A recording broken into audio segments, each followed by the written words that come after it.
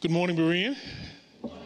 It's good to see you on this, our Lord's Day. We want to welcome you to Berean Bible Baptist Church. We welcome those who are online and at home joining us in worship this morning. What a great opportunity for us this morning. This is our second, I believe, third, wow, time is flying, our third Missions Emphasis Sunday. And we are so thankful for these opportunities to get caught up with our missionaries that we support both here in the U.S. and abroad. And this morning, we have the treat of having the Marshalls with us this morning. We know that many of you have been praying for them throughout the year. Of course, you seek the Lord's will on behalf of their health and the impact of their ministry. And so we can't wait to hear how the Lord has been using them over these last few years since we saw them last time to continue the work of the Lord Jesus Christ in Spain. And so I'm going to just open us in a word of prayer and then turn it over to Brother Ted and Eva so that they can catch us up on what God has been doing in their lives over these last few years. Heavenly Father, we do want to give you thanks for this day. We thank you so much, Lord God, for the privilege of being here this morning to get caught up with the Marshalls. Thank you, Heavenly Father, for their labor of love for the Lord Jesus Christ, even in difficult circumstances. They continue to do the work of the Lord. What a witness, what a testimony to us, what a challenge to us in our own lives that we ought to be ministering no matter what we're going through. We just pray, Heavenly Father, for this time this morning, that you would bless it and encourage us through it, we pray. In Jesus' name, amen. Let's welcome the Marshalls this morning.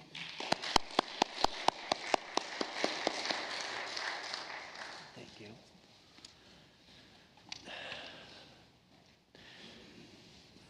I get up here. My heart is already overflowing with thanksgiving for you all, for your prayers, for your testimony, for your perseverance, the kindnesses and your support and partnership with us. As it says in Philippians 1:3, it says, I thank my God in all my remembrance of you. And then that challenging verse below it, which joins with other verses, always giving thanks for all things. Giving thanks for all things in the name of our Lord Jesus Christ, to God, even the Father. So our hearts are melted with thanksgiving for your identification with us across the pond over in Spain. My name's Ted Marshall. For those of you who do not know, my wife Ava, and also my son Obed. We also have a son in the U.S., Lucas, who lives here in the States. Where is Spain? We're across the pond, and this little peninsula of Spain and Portugal. And Spain is deep and rich culturally. We still have bullfights. We still have the running of the bulls, which I guess is even more famous now. We have Tomato Festival, where people are having a free-for-all with tomatoes. We have some of the best ham in the world. We have a choice first-class wine. We have a top world-class soccer league. We have beaches that are second to none in the Mediterranean and around the peninsula. And we have architecture from Barcelona to Madrid to the north to where we are, which is Galicia, the state of Galicia, which is just above Portugal, up in the northwest corner. And it's like the size of a state. And we see that where we live, we walk. We walk in our city. We walk to our English classes. We even walk to the hospital, which is up the hill a ways. The cuisine of eating is world renowned. That second picture up here is one of my favorites, which is octopus. Anybody for octopus this morning? Walking in the streets, the architecture, the cafes are all famous to our region. And also, Galicia is known as the land, Terra de Megas, the land of witches. And in this beautiful culture, we have a deep, ingrown culture of witchcraft and superstition bound in with the works system of the Roman Catholic Church. So that is basically the culture. And while the culture is so rich in so many different directions, it is spiritually very, very poor and needy. And less than 1% of the population is professing evangelical Christian. So I have a video. I don't know whether, see how this goes. And this is the region, the state of Galicia. See some of the coasts, and there is a lighthouse, and that is what the church is meant to be, to show forth Christ.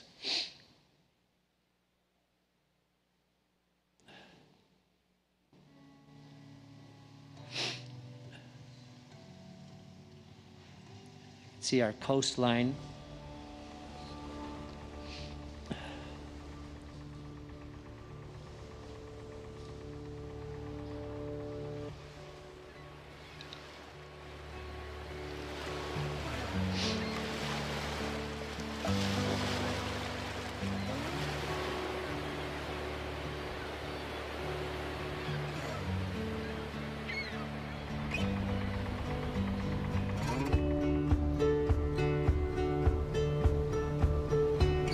You'll see some of the villages. The village life is very rich, small towns.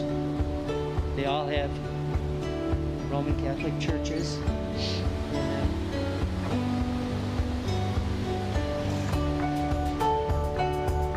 Our land is dark spiritually, but it's just not.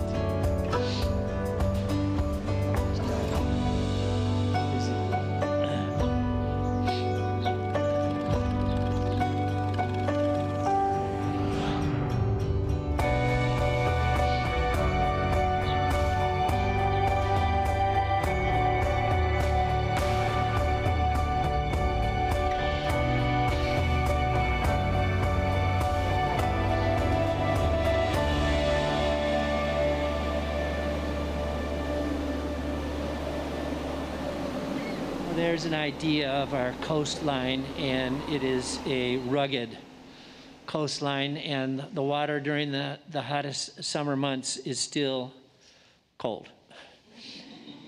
And also, we are in Lugo, which is like a county of the state. If you want to use that, it's a province of Lugo, and we are in the county seat, or the capital of of Lugo. We live in a Roman walled city, which spiritually and physically is very real.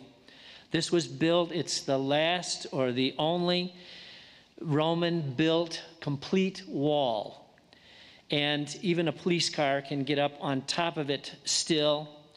It is a wonder, and it's a wonder to behold. And we live with it, we walk on it, and we live inside this walled city. And spiritually, it speaks to us of a walled up mind and heart against the gospel and against God. And that is why God sent us there, is to be light in the midst of this darkness. You can see here on the wall how people walk on the wall. See our streets in Lugo City. Again, the food is very, the cuisine of Lugo and Galicia is very prominent in our festivals. And and we have museums that are first class. They make some of the American museums, if I might compare them, they have a very professional touch to the museums, and very high-class museums of Roman artifacts as well as Celtic, which those two things are the deep roots of our area, of Lugo and of Galicia, Celtic and Roman roots. And I have a little picture. You're going to see some of the Roman Catholic monasteries, churches, the countryside of Lugo. And as I say, there is, in the smallest of towns, you will find a big Roman Catholic church. And people still devoted in their minds and their hearts to that works system. So I have a little video about Lugo and where exactly we live. And you'll see some Celtic ruins in there also.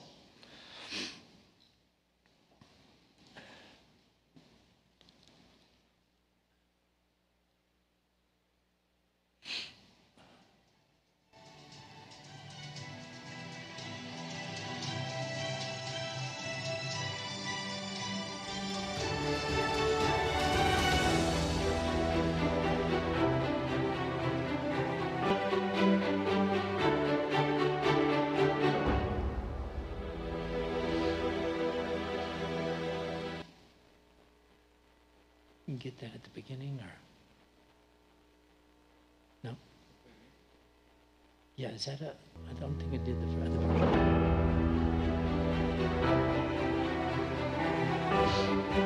There's the Celtic ruins, coastline.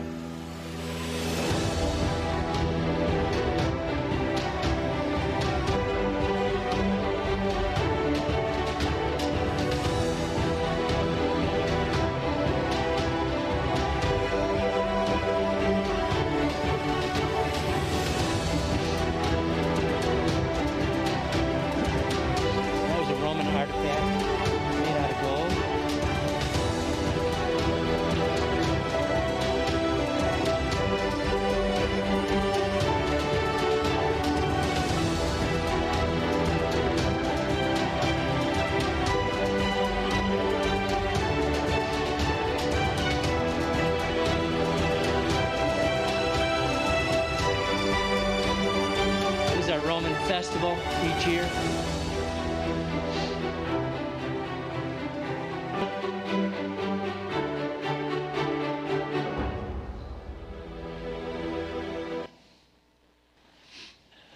The clock keeps ticking, not only for my time up here, but in each of our lives. Tick tock. And I don't mean the application. Things have changed for us. Since I was here last time, and I know in our lives, God has begun a good work in us, and he will finish it unto the day of Jesus Christ, and there are changes in our lives. I don't know what's going to happen this afternoon. Do you? We make our plans. The clock keeps ticking along. This was the verse that God used to guide me and to charge me again to go back to Spain, 2010, and the work.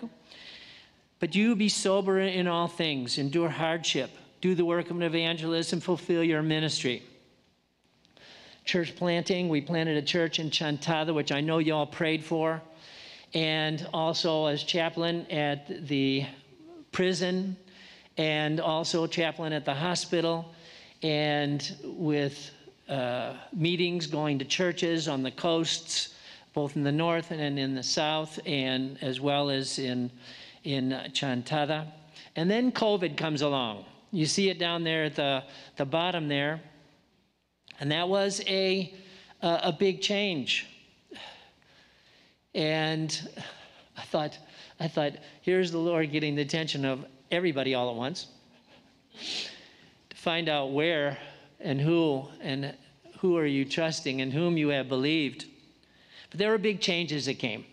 And instead of going to the prison, I was heading out one day, ready to go back into the prison, and all of a sudden they called, and it was closed down, and it was shut down, and the prison, everything, because of COVID and these kind of things.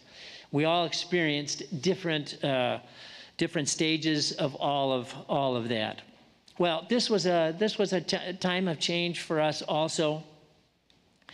And instead of going to church planting and going out and hospital chaplaincy and the prison chaplaincy, the Lord brought us in deeper into the health and the health ministry.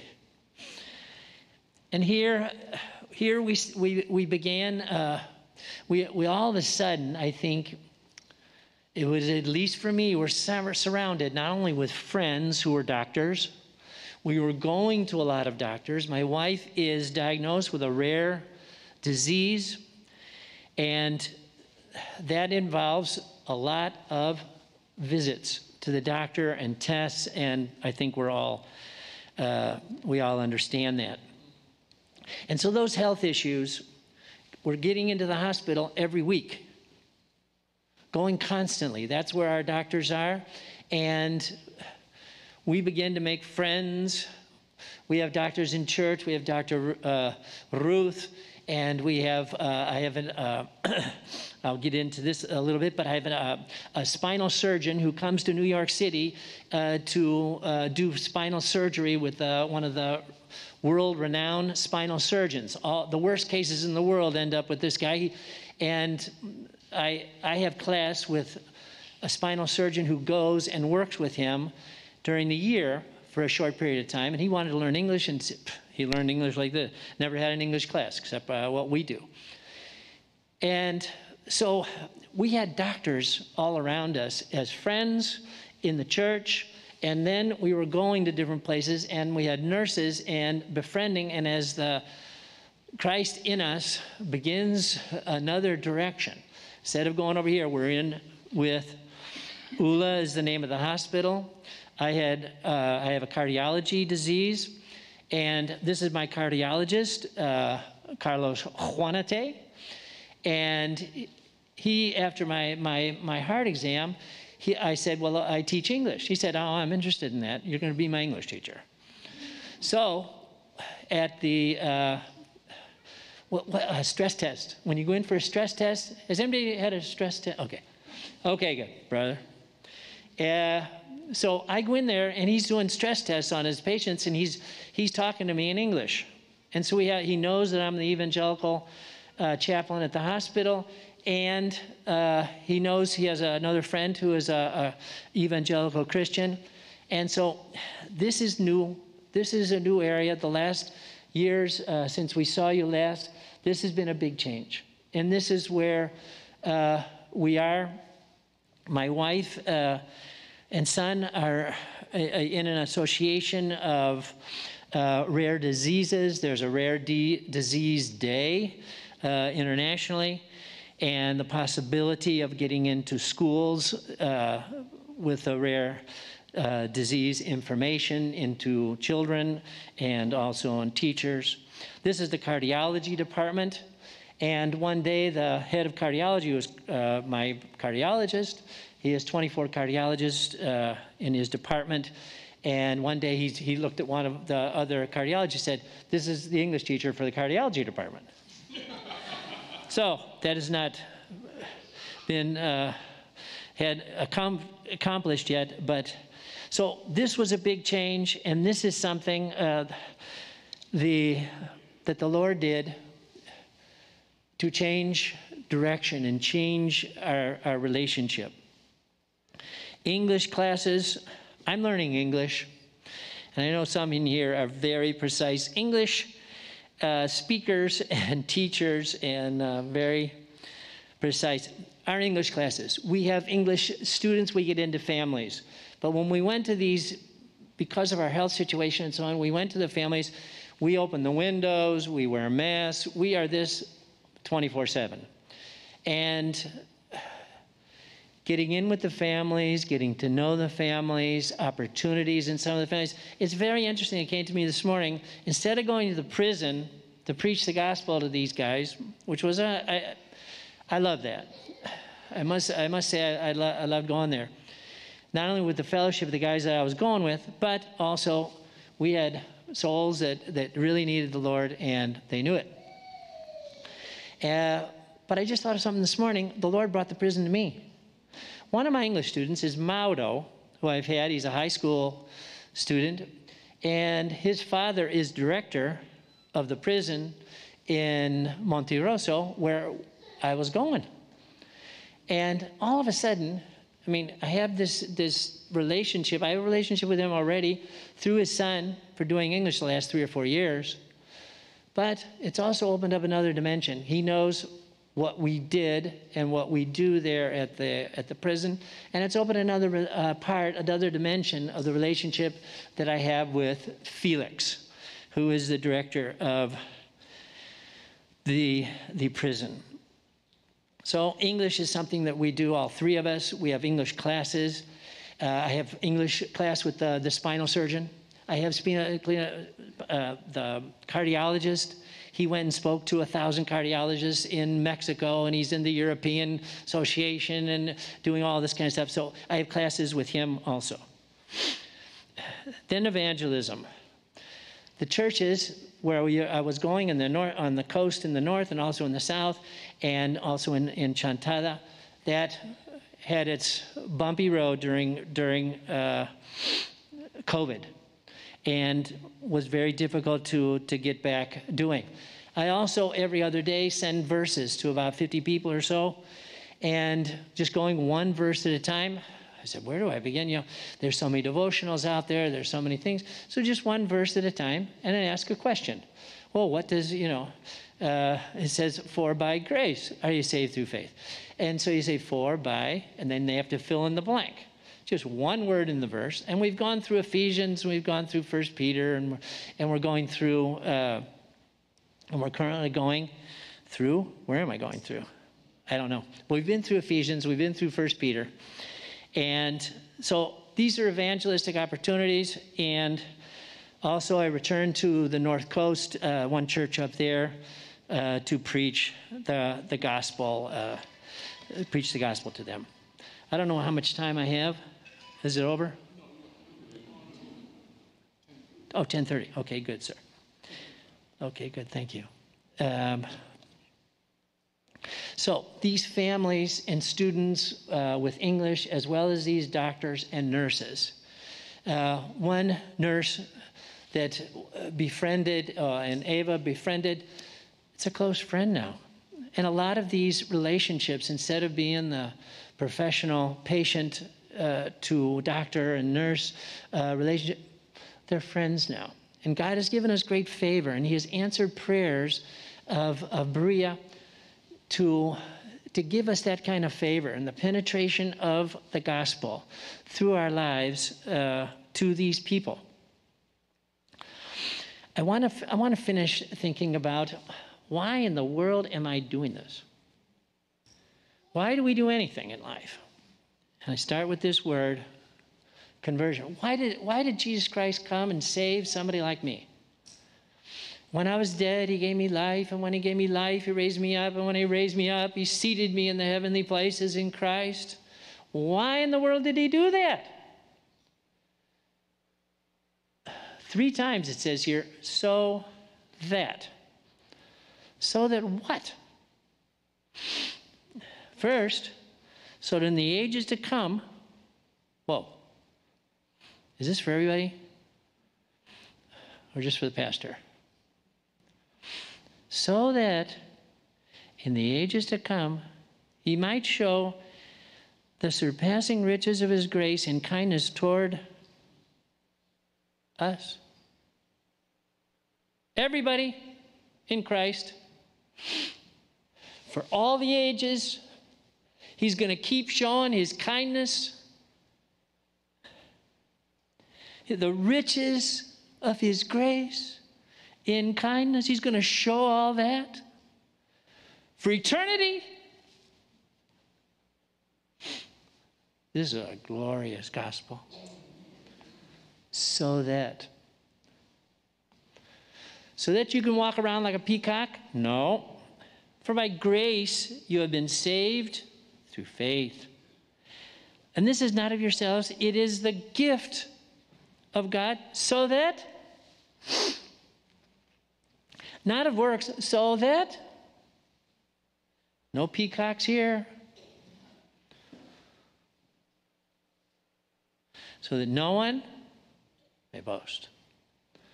That's what the gospel is. It's the gospel of God. No one's going to get up there and brag about their good works. Brag at who they are.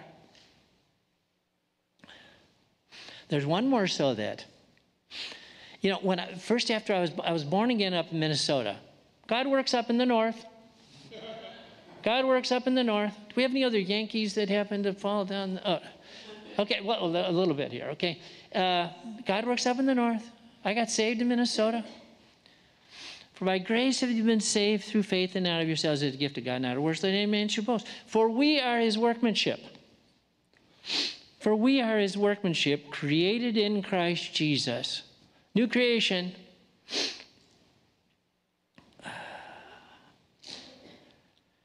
Created in Christ Jesus for, you're not saved by works, but for. God has a purpose for everyone sitting here. Designed purpose. And sometimes it changes from going out there, preaching in the prison and planting a new church out there. New church plant, you're going twice a week, 2-3 times, trying to get a Bible study here, get a Bible study there, praying hard every day. Changes that, okay, get sick. Now you're sick, but you have opportunities with doctors, nurses, other patients that you've never understood. For good works, which God prepared beforehand, so that. Got to sow that. First, you got to sow that for all eternity, this splendor in us, toward us. In verse 7, toward us for eternity. I mean, he's going to show things. You think this creation is wonderful. For us? Whew. Toward us in Christ Jesus first, and then what? Nobody's going to boast. No braggarts. Which God prepared for him, so that, for every single one of us this morning, so that we would walk in them. Put your walking shoes on. I went to summer camp. Did anybody go to summer camp? Has anybody been to summer camp? Do you go to summer camps around? I went to summer camp. I went to Culver, Indiana, military. Great summer. No, it's fantastic. It's fantastic, really. I mean, it's all guys, and they're out there and canoeing and, summer camp. Anyhow, this is years ago. This is a half a century. More.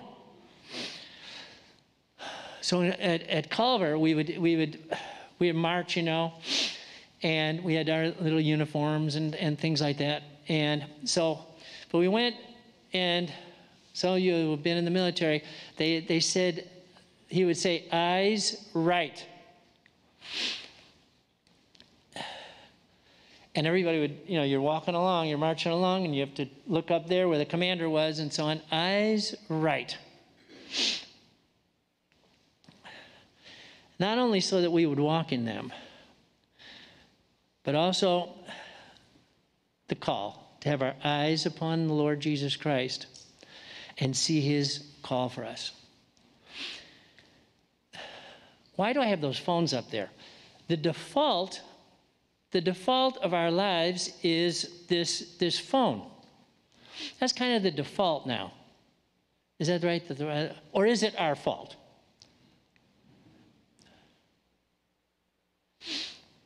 The Christian is called into the fellowship with Jesus Christ, a person, not a phone, and not the electronics. It's an actual person. When I went out to Spain, other young missionaries and stuff, and at Bible school and different people are always talking about, are you called? Are you called, Pastor, to preach? Are you called here? And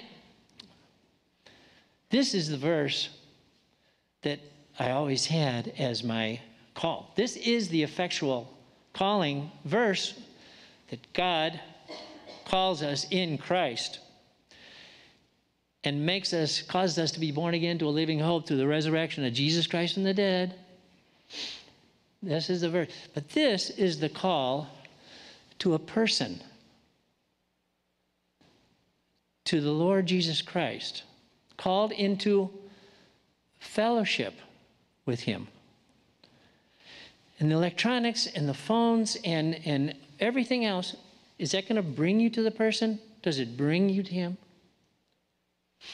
Because our fellowship, the calling, is to a person, Jesus Christ, our Lord.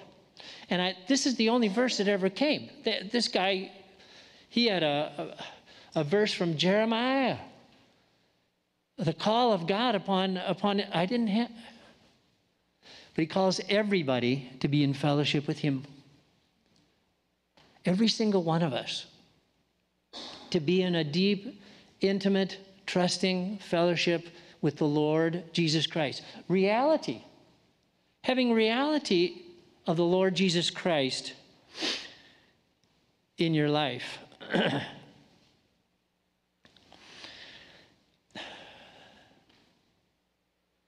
During and before and after, tomorrow, the Lord Jesus Christ is walking in the midst of his church to have community, to have fellowship, giving us the way to overcome.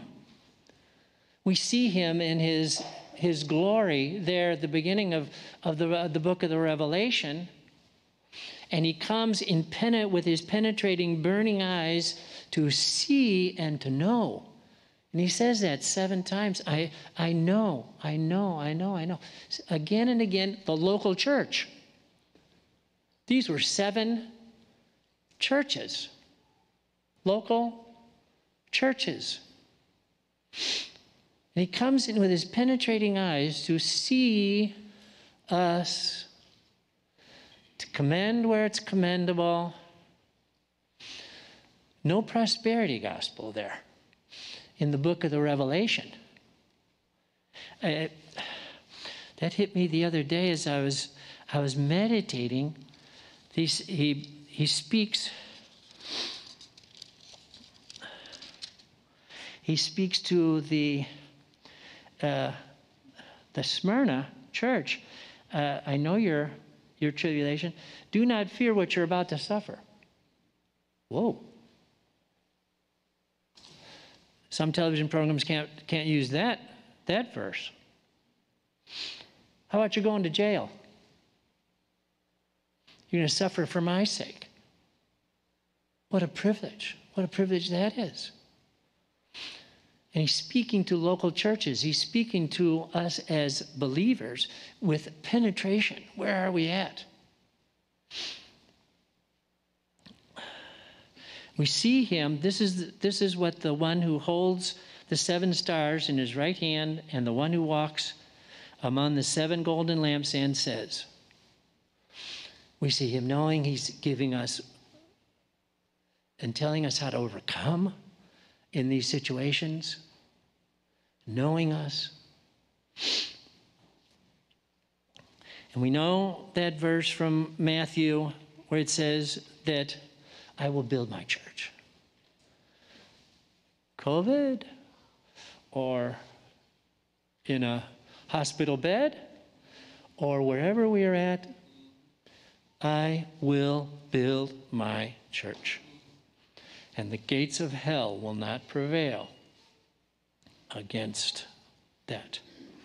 I end with this word, muchas gracias. Muchas gracias from the Marshalls, Ted, Ava, and Obed. And we have a prayer card for anyone that wants it after we get finished, and I would love to field any questions, if there are any questions at all, be able to do that now.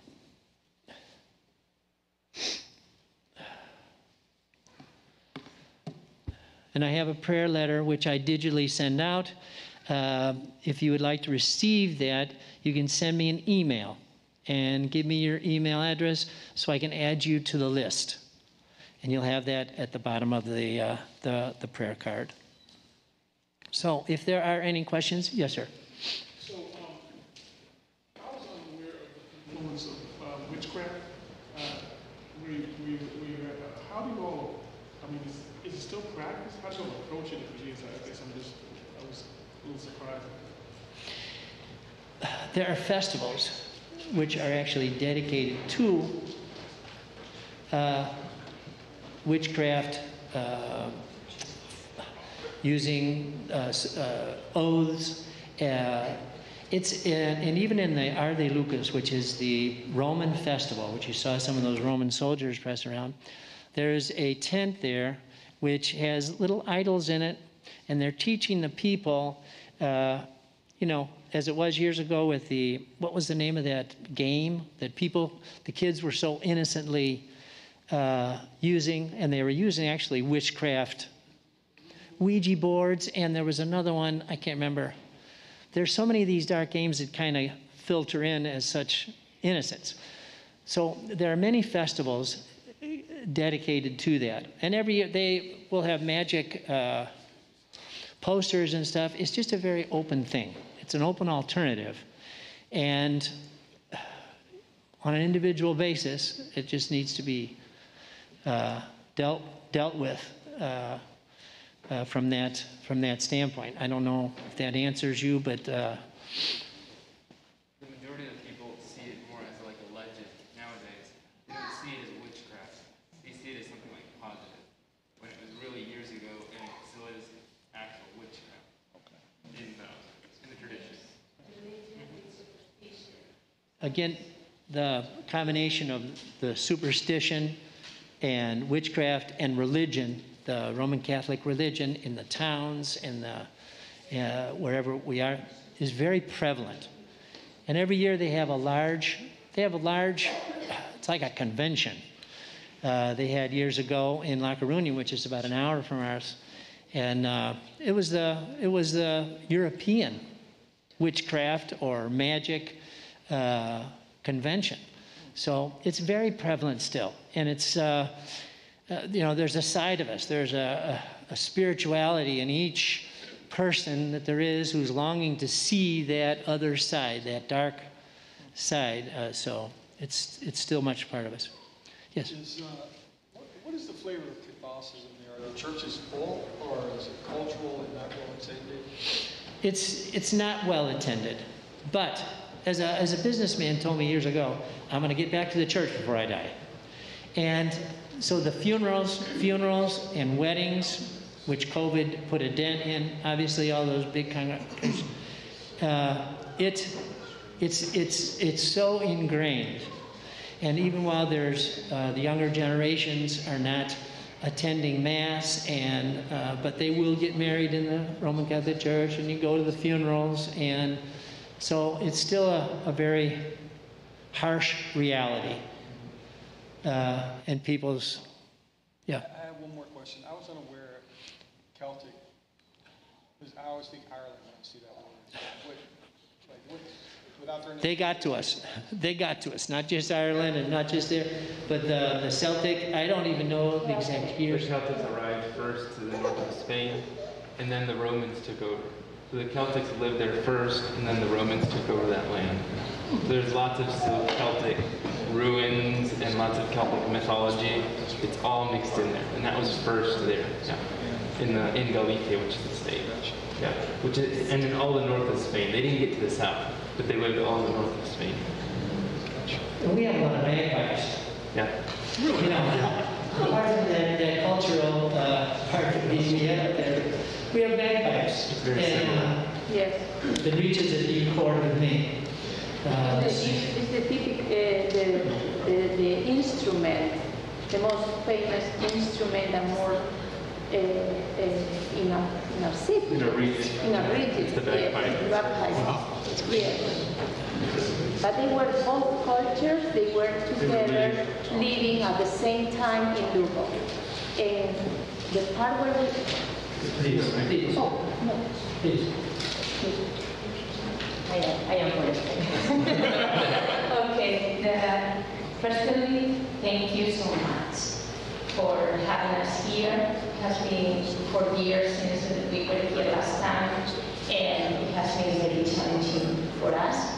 And I want to thank you, every single person here, for praying for us and for your offerings and for your hearts. This is first thing before anything. About the culture, our city where we live, because I was born again many years ago there, and I used to mix the religion with the superstition. I used to go to the cathedral to make my prayers, but at the same time, I throw the coins in the, what do you call it, like the filters for the air conditioning and the heat. You put coins there for luck. And it's a little bit disturbing, both things at the same time, but it's what the people culturally live like that. We live like that. We used to live like that. I am not anymore. But my mother, for example, in June there is another festival, and they call San John. In that festival, you have to pick up all these flowers and leave the flowers for a night, and you can wash yourself with the water where the petals were soaking. Things like that, that they are, it's a mix of the darkness. But our city is, they were the Romans and the Celtic culture. And sometimes they are doing new things in the city, like underground parkings, and they move everything, and you can find, they found there coins, bonds, jewelry, in the houses, pottery, and the houses where they used to live. And the wall was for to defend the Romans, the city, from the Celtic culture, and they built up all these walls for battle. And it's what is the culture. Many challenges in these last years, in these few years that everybody has their own challenges, but for me personally, like Ted's wife, has been very difficult because our life has changed because my illness. You can feel very guilty sometimes because it's like you are stopping your husband to do other things that his heart is burning to do that, like going to the prison. But the Lord stopped that because of the COVID. But I trust God that He will open these things again. But He has been very faithful to the Lord and to us. And like He said, we are entering in these small families because they are very humble. Some, they are daughters, and he's with the with the high class. I am more with the these families that they are very humble, working hard, and I go day by day, few classes. I have few classes, but I feel that it is God's opportunity. He has a little bit more in the afternoons, and Obed has his classes and other things. But they always ask me, how are you feeling, Eva? And always Not always, not every day, but God always opens a moment to talk about, well, they know that we are Christians, and this is a shock. Always they say, your faith, and I can speak with some that they are older, not with the little ones, because they can say that I am washing their brains. But with the, yeah, they know that we are, that I am a born-again Christian, and only by God, by His grace. And they know when I was hospitalized that it's very scary to, like, when I was choking for so long and I couldn't swallow. But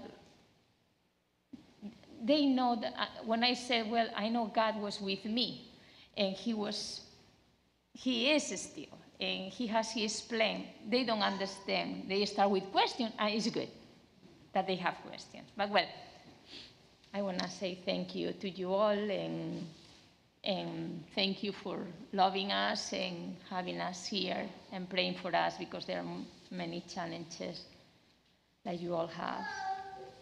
But thank you. You don't have to. I want to speak. Yes. Did I hear you say that there's church in a lighthouse? You said something about there being a lighthouse. No, I probably confused it.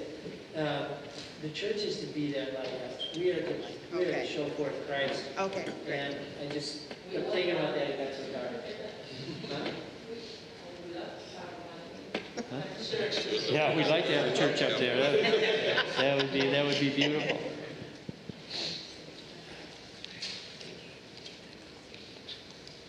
Anything else? Question here. Yes. Yeah, for you to be able to effectively minister to the people there with their different practices, how much do you feel you had to learn of their occult practices to be able to speak to them effectively?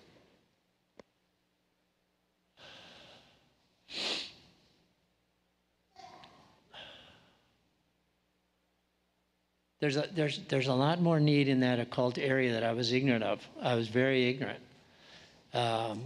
And I think that is that's a very important point. And the spiritual battle, which you are the heavy artillery, missions is the cooperative body of Christ. And it's not, the maverick. And to go into a dark culture and to talk to individual people and to who are involved in the occult. My own family over there, as well as friends, are very superstitious people. So it's a very important point, and especially young people, I think too. The dark things are just innocently accepted. And without the gospel light, nobody's going to see it. And so you are the heavy artillery. We're over there to preach the gospel. And thank you for your prayers. Thank you for your partnership. And I don't know whether I answered that question. The question is... Come here like that, typical Spanish person. Good. I need a lot of help. Generally, the person over there is superstitious and Roman Catholic, and trying to do as the best they can, try to get along and stuff. Whereas here, you have a different mindset over here in America. And while there are still many people depending on their good works and trying to do it that way, you don't have this other dark side generally to deal with. Whereas over there in Spain, it is part of their life. It is just something that they've grown up with through the generations. And if I could leave one prayer request, it would be that 2 Thessalonians 3:1. Finally, brethren, pray for us, that the word of the Lord would speed rapidly and be glorified just as it did with you in our relationships with the people, the doctors, the nurses, going to prison, going to preaching in church, yes. but in the individual, in tight, close relationships with these people and how we walk. That the word of the Lord, we would have opportunities for the word of God with different people, with students. I've had students, these young kids, oh, he's a religious man. That could be passed around to all of our English students. So it's a very fine line, it's a very sensitive thing to talk to them and to be light in the conversations and to be light to them. But those are the opportunities that God gives us. And I had wonderful opportunity with one Gabriel, who is going to a very expensive, going to study genetics in Madrid. Had wonderful opportunities with him this past year. And the mother knew that. I said, because the kid wanted to talk about all these, he wanted to talk about God, and he wanted to talk about Christ, and he wanted to talk about you Protestants and all this kind of stuff, you know. So, okay, let's get at this. You know, I love that. And a young guy, I mean, very smart, very, very brilliant guy. And so I told his mother, I said, look, I am this. I am a true believer in Jesus Christ, and telling her what. And she knows my wife from school age years ago, and so I told her. I said, our conversations are this. I'm talking about this, and I just wanted to let you know that. I'm trying not to, but this guy is. I mean, he's just alive on every subject there is, And so I had wonderful opportunities with him. I had wonderful opportunities with the son of the director of the prison. Wonderful opportunities with some of these young kids, and for the gospel. And I know my wife, and the opportunities that the Lord has opened. And this is where the Lord has us focused and heading in those directions. So that the works that God has prepared before him, that we should walk in them. So that we should walk in them. Do love you guys. Love seeing your faces. And thank you so much. Thank you. Muchas gracias. Muchas gracias.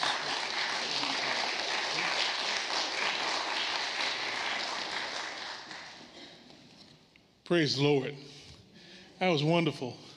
Great update. We want to just thank the Lord for the years of service and labor that the marshals have put in spreading the gospel. Tuesday is my missions prayer day. I have a subject that I pray for every day, and so Tuesday is my missions prayer day. And this has really been an answer to my prayers, because over the last 2 years, on Tuesday mornings, I've been praying that God would enable our missionaries to come up with creative ways to continue the ministry in light of COVID. The world has changed, ministry has changed, the access that you have to people on a personal level has been adjusted. And so we need to really be praying that our missionaries come up with ways in which they can get in front of saved and unsaved people, that they can share God's word, see the saved encouraged, see the unsaved come to know the Lord Jesus Christ as their Lord and Master. And so I hope that you're praying regularly for our missionaries, just as we have challenges as a church. Some of our members are still at home, some are coming to church. Missionaries have those same challenges. And so we need to be praying that as the ministry takes maybe a little bit different form for them, that God would continue to do his work of labor through their labor in accomplishing the spread of the gospel. On Missions Emphasis Sundays, you don't kind of see this behind the scenes going on, but we have a missions leadership team, and they get in contact with our missionaries. They dialogue with them. They take the prayer requests in and keep a booklet. And one of the things that we do when our missionaries come is we give them a love offering. We also pay for some of their travel expenses and other things that they need taken care of. Now, you don't normally see that as a congregation. At the end of the year, we give you a layout of what we've given to our missionaries. So if you dig in, you can kind of see it, but you don't see the transaction taking place normally. Well, today's kind of special because this year, as you know, during our VBS, our children had a project for raising funds. And the object of their fundraising was the marshals. And so it's not normal that a missionary would necessarily be in town when the VBS has just done their fundraising, but they're here, and we thank the Lord for them. And so we have a special gift on top of what we give them normally. And if Ted and Ava would come forward, please. Right here, please. And I just want to hand them 2 checks. One check is the normal check, but I want to also give them a check from VBS, from our children. And they raised $2,053 for the Marshall family.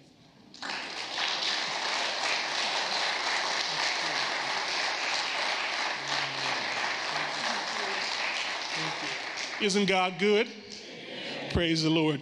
I'm going to pray. Of course, the Marshalls will not be able to stay with us, so I wanted to leave some time for you to come up and welcome them, thank them for their ministry, and just tell them that you love them. So I want to leave a little time for interaction in between service. So I'm going to go ahead and pray, and the Marshalls will be up here, and you can greet them before they have to leave. Let's pray. Heavenly Father, we do want to give you thanks for the Marshall family. Thank you, Lord God, for their labor. Thank you, Lord God, that you're helping them to come up with creative ways in which they can continue to minister in light of what's going on in the world. We pray, Heavenly Father, that you would bless them, that you would touch Ava's body, that you, Heavenly Father, would bring healing to her. We pray, Lord God, for the kids, for the grandkids, for your will to be done in their lives. We pray for Ted as he labors with the gospel of Jesus Christ, that you would use him mightily to accomplish your divine intention, I pray. In Jesus' name, amen. Thank you.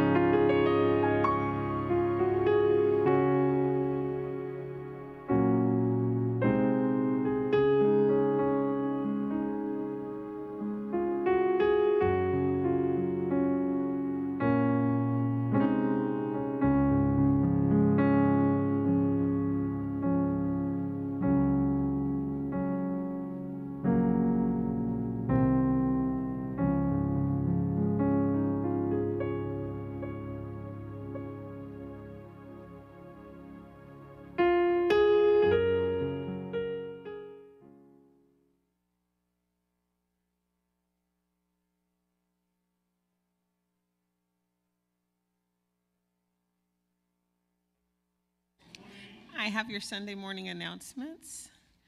Evening Bible study will begin at 6 p.m. tonight. The service will begin with the review and question session of the morning message. You can text or email your questions. Pastor Skeppel will continue in the study of 2 Thessalonians. Wednesday night prayer. You are invited to join us in prayer via Zoom at 7 p.m. The link will be posted in the church's app, or you may call the church for more information. August Combined Sunday School has begun. Join us again next week as we continue to investigate work redeemed with the hope of being Christ's person on the job. The media department. Volunteers are needed to assist in different areas of the media department. Training will be provided so you don't have to be a computer geek, and some of the work can be done off-site. If you are interested, please see Brother Capel Davis. And now Earl Lewis has an announcement for you.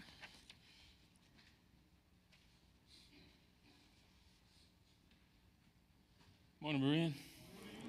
Just wanted to give you all an update on where we are with Labor Day. We're about 3 weeks out. Hope you all are excited. We have, thank you. We certainly have a great announcement in terms of our communications department. We have a new lead for our communications, which is Mr. John Adams, brother up there. And absolutely. And he's hit the ground running, got lots of ideas already that he's thrown out, wants to do a lot of things on social media.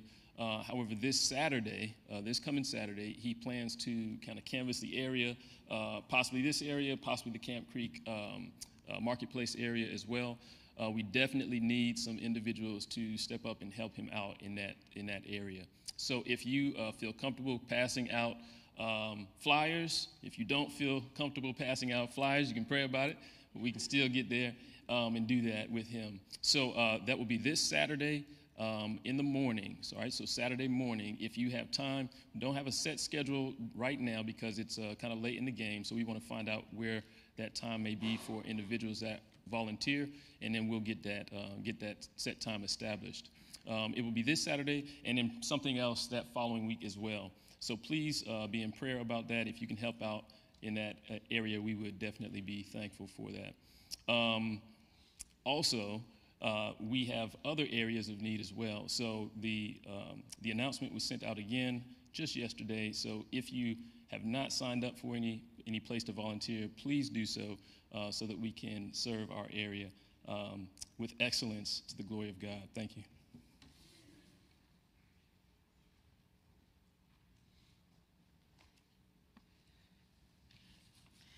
Awana will be starting soon and volunteers are needed. If you are interested in teaching boys and girls the gospel of Christ, please see Pastor Perkins. If anyone needs prayers or if you are seeking a church home and need information on becoming a member of our church, an elder will be available each Sunday after service in front of the organ. Let's see. Our missionary prayer highlight is Reverend and Mrs. John and Rachel Sherwood. Crossworlds Ministry. Mission Field is Atlanta, Georgia. The Sherwoods have been on the mission field since 1984. They are currently ministering to international students from Georgia State University, Georgia Tech, and Emory, and their neighbors in the underserved areas of Atlanta. For our sick and shut-in, we have Carl Allen, Carol Allen, Frederick Ball, Juanita Ball, Elder Bibbs, George Brown, Hugh Chinson, Azure DeBose, Elder Knox, Gloria Marshall, Joanne McLean, Joyce Nelson, Aladdin Jones, Vicki Robinson, Teresa Skeppel, Candace Zachary. Our missionaries are Naima Johnson, Ava Marshall, Obed Marshall, and Judy Payne, and Walter Robinson. We have a happy birthday to Joyce Taylor, August 14th, Fred McGavick on August 15th, and Philip Lewis on August 19th. Happy anniversary to Mr. and Mrs. Luverne and Betty Welch, August 14th, 40 years.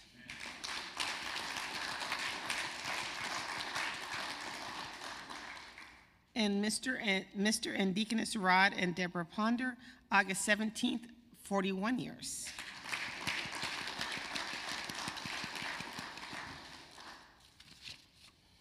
Our scripture for the week is 1 Timothy 5:3. Honor widows who are widows indeed. Thank you.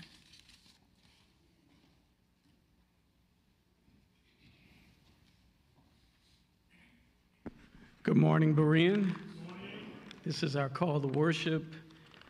If you would stand with me, we will read from Hosea 11, verses 1 through 9.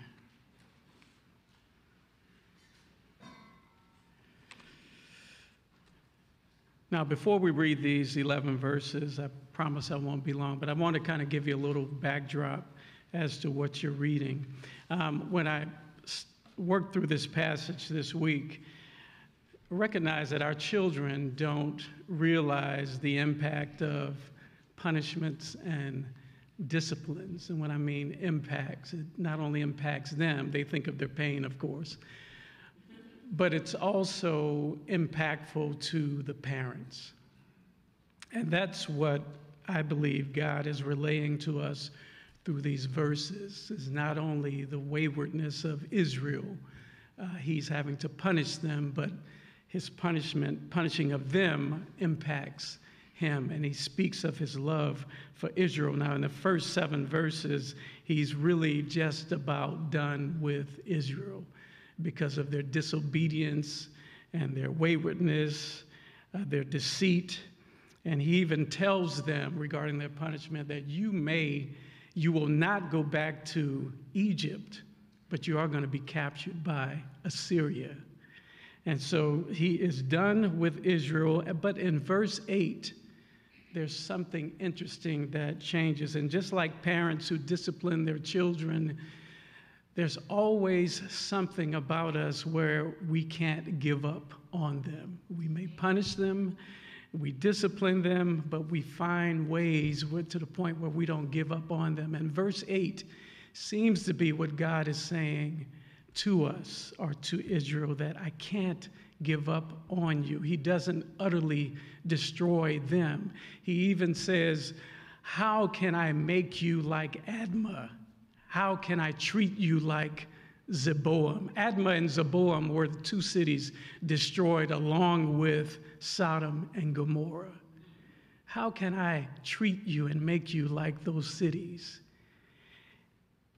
And the reason is, I'm God and not like man. So let's read those verses. I just wanted to give you a little backdrop as to what we're reading this morning. It says, when Israel was a child, I loved him. And out of Egypt I called my son. The more they were called, the more they went away. They kept sacrificing to the Baals and burning offerings to idols. Yet it was I who taught Ephraim to walk. I took them up by their arms, but they did not know that I healed them. I led them with cords of kindness, with the bands of love. And I became to them as one who eases the yoke on their jaws. And I bent down to them and fed them. They shall not return to the land of Egypt, but Assyria shall be their king, because they have refused to return to me. The sword shall rage against their cities, consume the bars of their gates, and devour them because of their own counsels. My people are bent on turning away from me. And though they call out to the Most High, he shall not raise them up at all. How can I give you up, O Ephraim? How can I hand you over, O Israel? How can I make you like Admah? How can I treat you like Zeboam? My heart recoils within me. My compassion grows warm and tender. I will not execute my burning anger. I will not again destroy Ephraim, for I am God and not a man, the Holy One in your midst, and I will not come in wrath. Amen. Father, we thank you this morning. We are forever grateful that you are God and not man. Man can look at our disobedience, our waywardness, and would desire to utterly destroy us. But for whatever reason, God, you extended your vast love to us, those of us who are so undeserving, So God, we thank you for your great love. We thank you for always being faithful, always kind, and understanding that we are not. God, we just marvel at your goodness and your grace. In the midst of our wretchedness, God, you loved us before we could even think about loving ourselves. So we stand thankful today that you extended your great grace to us. You redeemed Israel during that time. But there's a greater redemption today through your Son, Jesus Christ. So we thank you and praise you this day. In Jesus' name, amen. We'll now recite our Apostles' Creed and 1 Timothy 3:16. Apostles' Creed begin.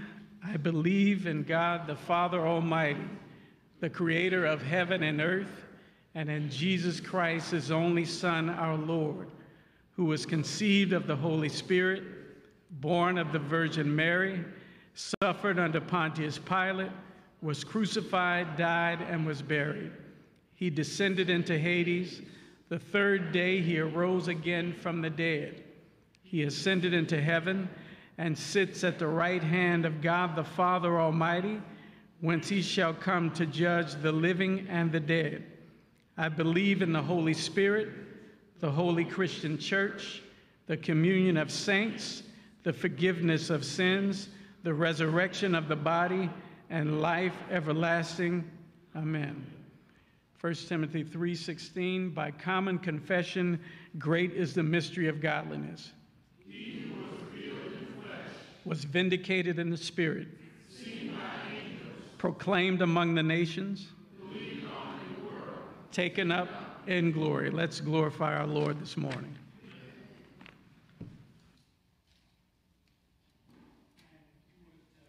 I think it's on the screens, but we're going to be singing from hymn 368, He Lives.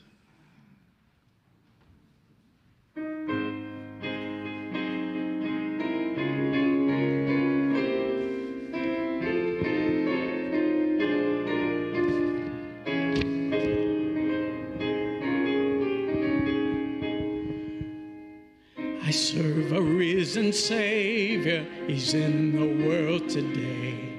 I know that he is living, whatever men may say. I see his hand of mercy, I hear his voice of cheer. And just the time I need him, he's always near.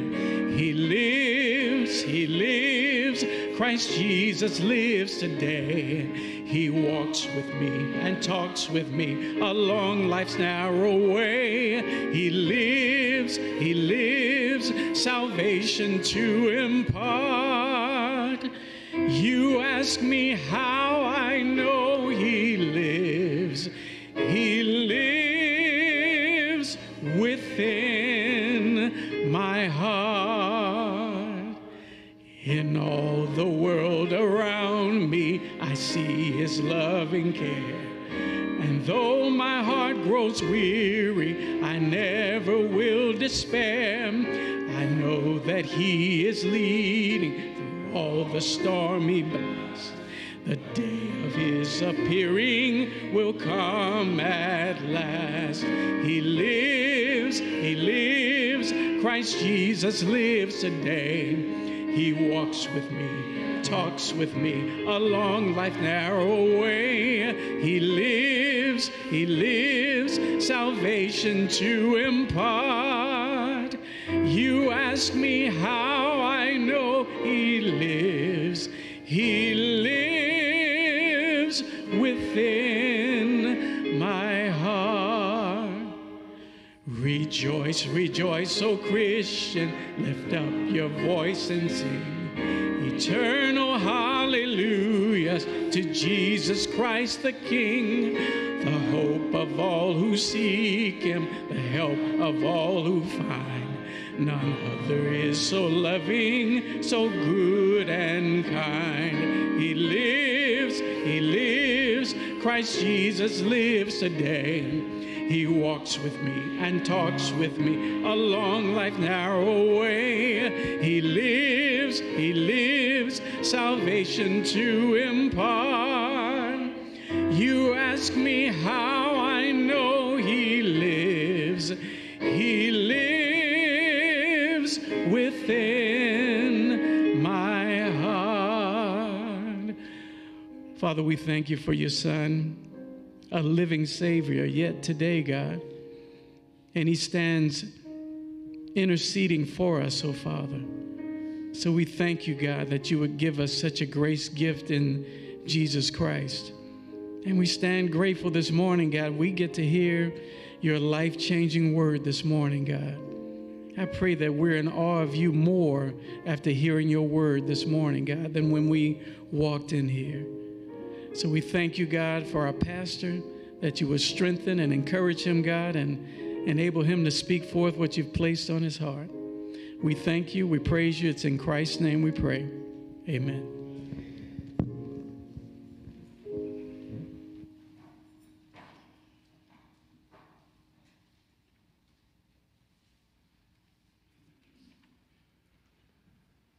Good morning, Berean. It's good to see you here on this, our Lord's Day. Before our meditation, before our offering, I want to just emphasize a couple of things for you so that you'll be aware of what's taking place. I want to reinforce for you the media announcement.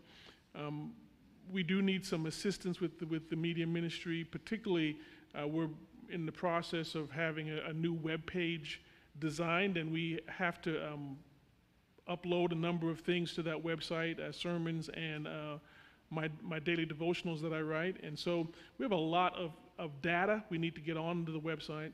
And so we need individuals who can be help with that. And you don't have to do the work here at church. You can do it at home.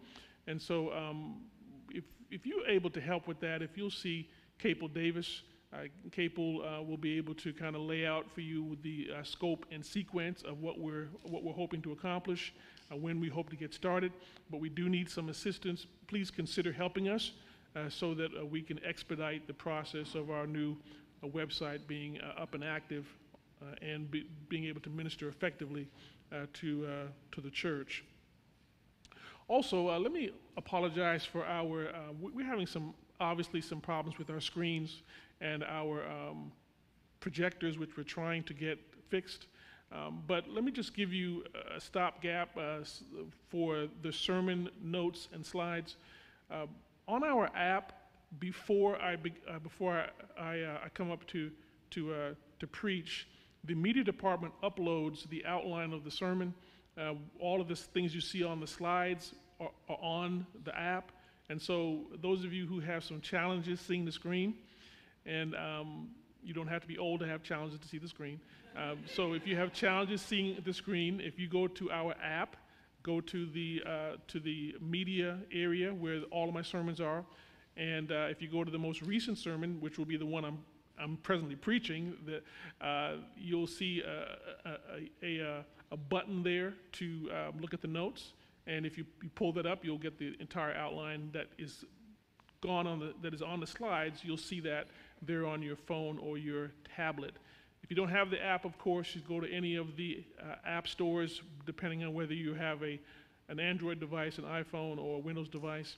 You go to the app store, do a search on Berean Bible Baptist Church. You'll see the app there. You just download the app, install it, and you'll have access to all of our the media library we have uploaded at this time. You'll have access out of that, as well as other things about the church as you know it.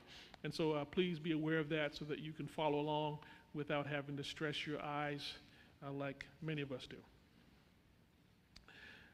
As we prepare our hearts for our offering today, I'd like to turn to an unusual passage. We try to give passages that encourage us in our offering out of the Lord. This is an important part of worship. But a passage we don't often turn to is 2 Peter chapter 2. 2 Peter chapter 2 is kind of not an odd passage, it's a wonderful passage, but it deals with really false teachers. And you wouldn't think in a text like this there'd be something to encourage us in our giving.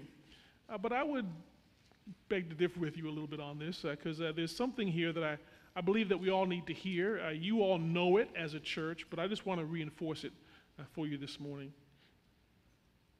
2 Peter chapter, I just want to read the first 3 verses of this chapter.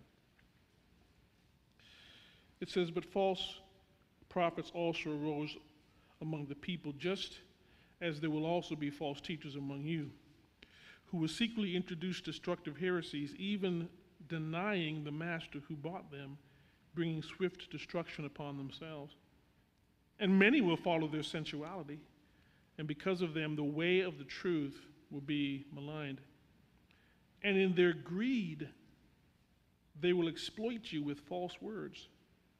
Their judgment from long ago is not idle, and their destruction is not asleep."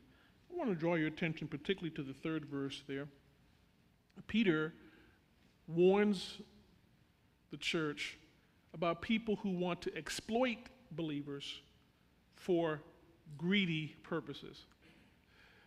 Quite frankly, we live in a day and age in which the church is an easy mark.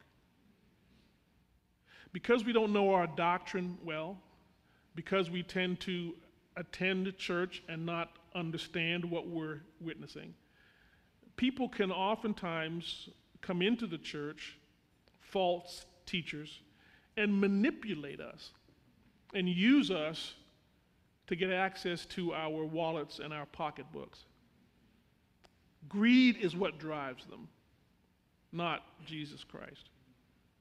One of the reasons why, as here at our church, we have an open book policy, and another reason why we give you all of our financials as a church is because we want you to know what we're doing with your money.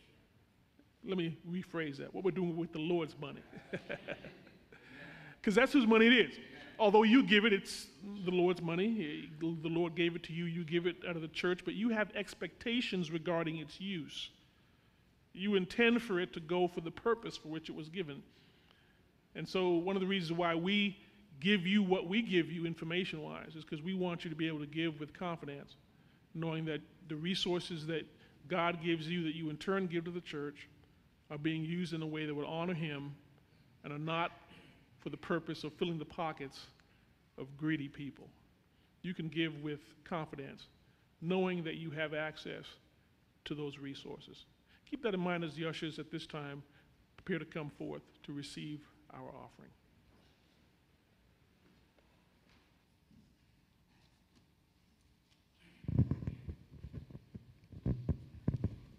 We'll sing from hymn 572, Blessed Assurance.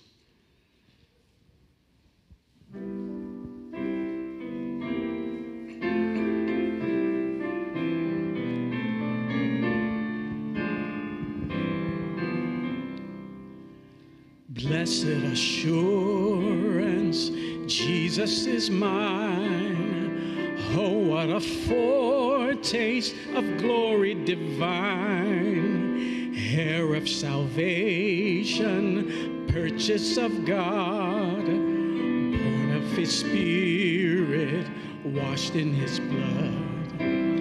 This is my story, this is my song, praising my Savior all the day long. This is my story, this is my song, praising my Savior all the day long. Perfect submission, perfect delight, visions of rapture now burst on my sight. Angels descending bring from above echoes of mercy, whispers of love. This is my story, this is my song, praising my Savior all the day long.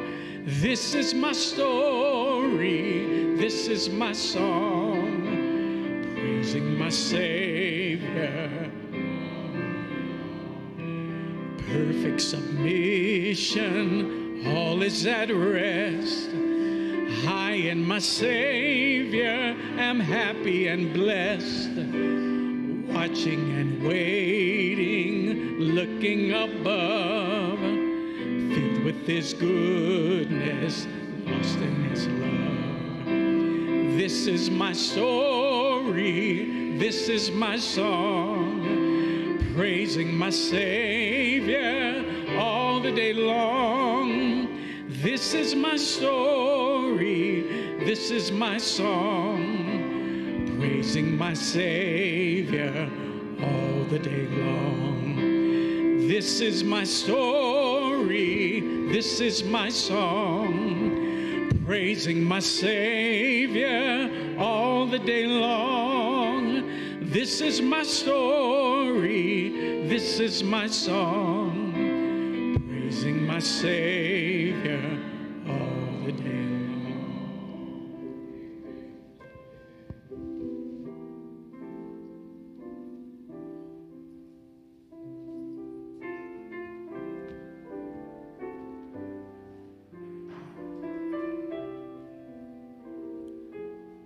Isn't it good to be reassured of our salvation? Blessed assurance, the song says. The assurance we have in our relationship with Jesus Christ. We give praise and honor to the Lord and the assurance he gives us of our eternal salvation. It was good this morning to those of you who were in Sunday school or were watching online, of course, know that we had our missionaries here, Ted and Ava Marshall, and it was wonderful to see them. We hadn't seen them in a number of years, and it's good to see them again and to hear of what God has been doing in their lives in Lagos, Spain. A number of the members have already told me they were especially encouraged to see Ava, who has been struggling mightily with her health over the last few years. She has a very rare disease that is debilitating, but it was good to see her, and it's good to know that God is faithfully caring for her even in the midst of her illness. Again, I was challenged about how a ministry goes on in the lives of God's people, even when they're suffering, even when they're in the midst of hurt and pain. We still find them laboring mightily for the Lord Jesus Christ. That's the mark of the true Christian, the mark of the true believer. We labor because of all that God has done for us in Jesus Christ. It was a good reminder today of that. And Ava, of course, remains on the sick and shut-in list as we want to pray for her and all those who are suffering under the pain of illness or sickness, that God would be compassionate and merciful and raise them up from their sick bed. Let's stand as I go to God in prayer at this time.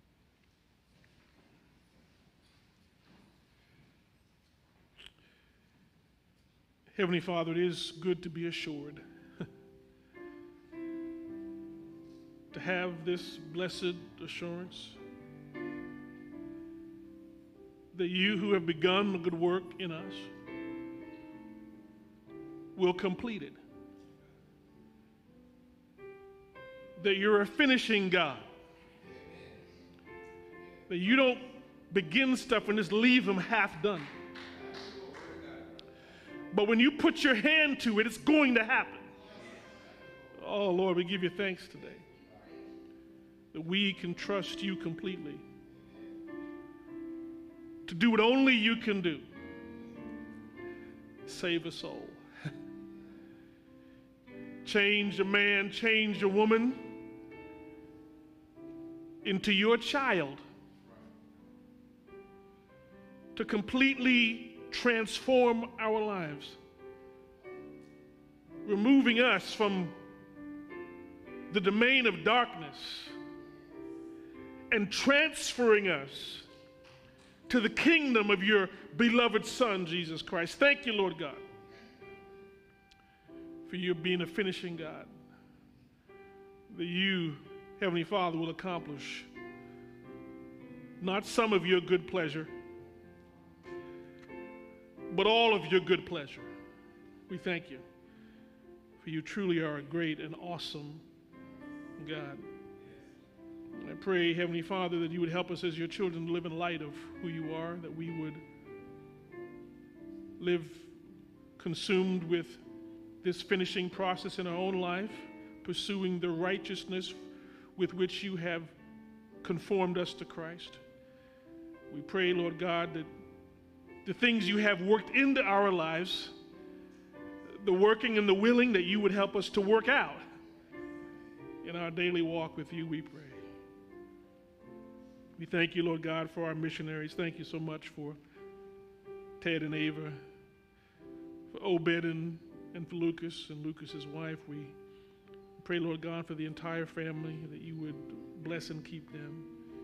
We thank you as well for our missionary highlight family today, John and Rachel Sherwood, for their ministry through Cross World. Heavenly Father, we ask that you would use them mightily as well. We pray that as the gospel goes out, that the Spirit would work, that lives would be transformed, and that Christ would be magnified and glorified, we pray. We also lift up our sick and shut in this morning, those within our fellowship for whom we're so concerned. We ask, dear God, you would visit them in kindness and mercy today. We lift up to you Carl Allen and Carol Allen, Frederick and Juanita Ball, Elder Bibbs, George Brown, Hugh Chinson, Azure DeBose, Elder Knox, Gloria Marshall, Joan McLean, Joyce Nelson, Aladdin Jones, Vicki Robinson, Teresa Skeppel, Candace, Zachary. We pray, dear God, you would meet their needs, accomplish your healing touch in their life, give their doctors wisdom. We pray the medications they're taking would accomplish their intended end. We pray also for our missionaries who are sick at this time, Naima Johnson, Ava Marshall, Obed Marshall, Judy Payne, Walter Robinson. Touch them, we pray. Heal them, we ask, dear God.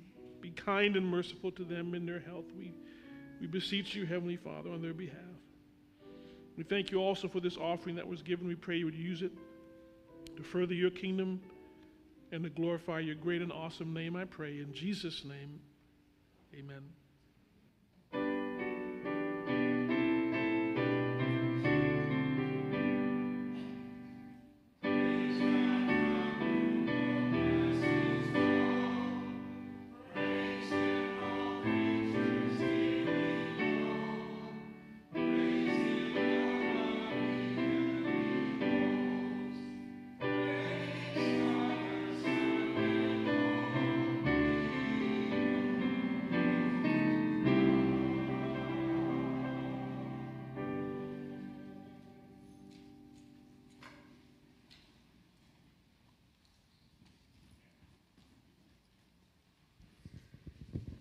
We'll sing from hymn 356, Redeemed.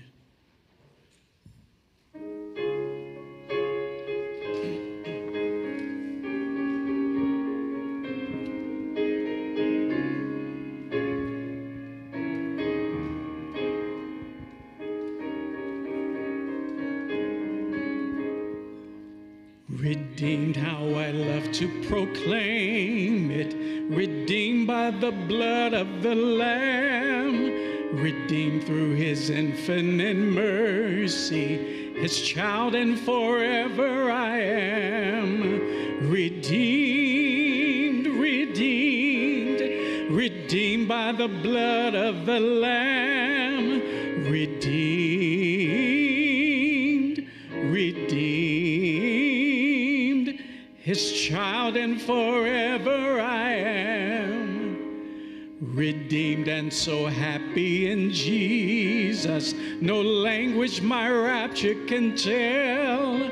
I know that the light of his presence with me doth continually dwell. Redeemed, redeemed, redeemed by the blood of the Lamb. Redeemed, redeemed, his child and forever I am. I think of my blessed Redeemer. I think of him all the day long.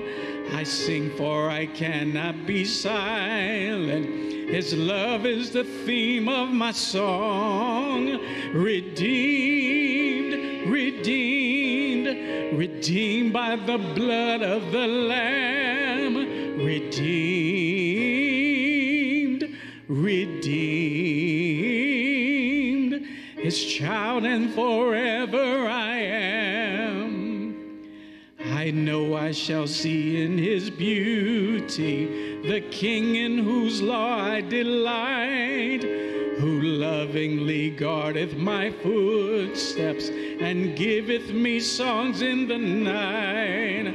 Redeemed, redeemed, redeemed by the blood of the Lamb. Redeemed, redeemed, his child, and forever I am.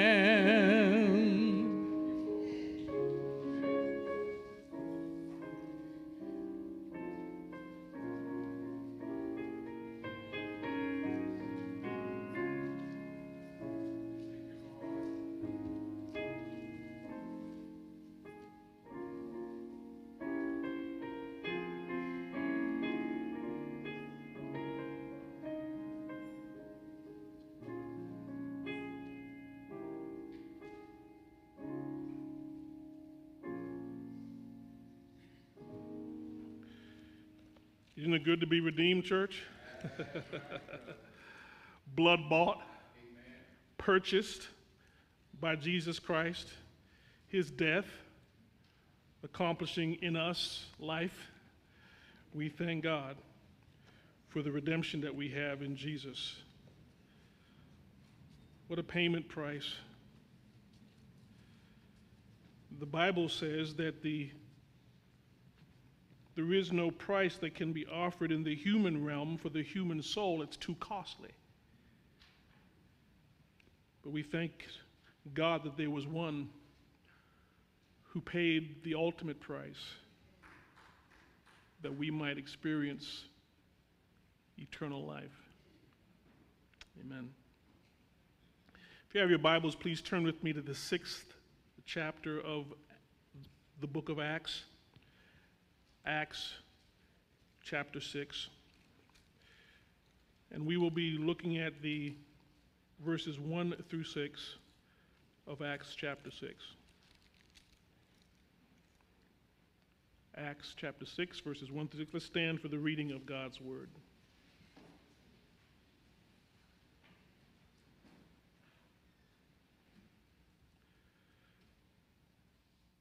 The Bible says, "Now at this time, while the disciples were increasing in number, a complaint arose on the part of the Hellenistic Jews against the native Hebrews, because their widows were being overlooked in the daily serving of food.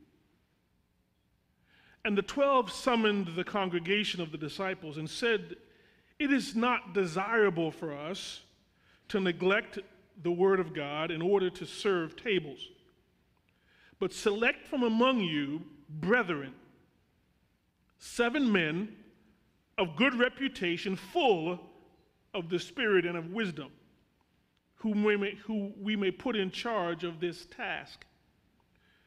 But we will devote ourselves to prayer and to the ministry of the word.' And the statement found approval with the whole congregation, and they chose Stephen, a man full of faith and of the Holy Spirit, and Philip, Procurius, Nicanor, Timon, Parmenius, and Nicholas, a proselyte from Antioch. And these they brought before the apostles, and after praying, they laid hands on them." Heavenly Father, we give you thanks this morning for your word. We have sung praises to your holy name. We have prayed and lifted up our requests to you. We've shared with you our offering, returning to you what you have so wonderfully given to us. And now, Heavenly Father, as we turn to Holy Scripture, we need to hear from you. We need you to speak to us through your word. And so we ask, Heavenly Father, you would grant us an understanding mind and fill us With wisdom we pray in Jesus' name. Amen. You may be seated.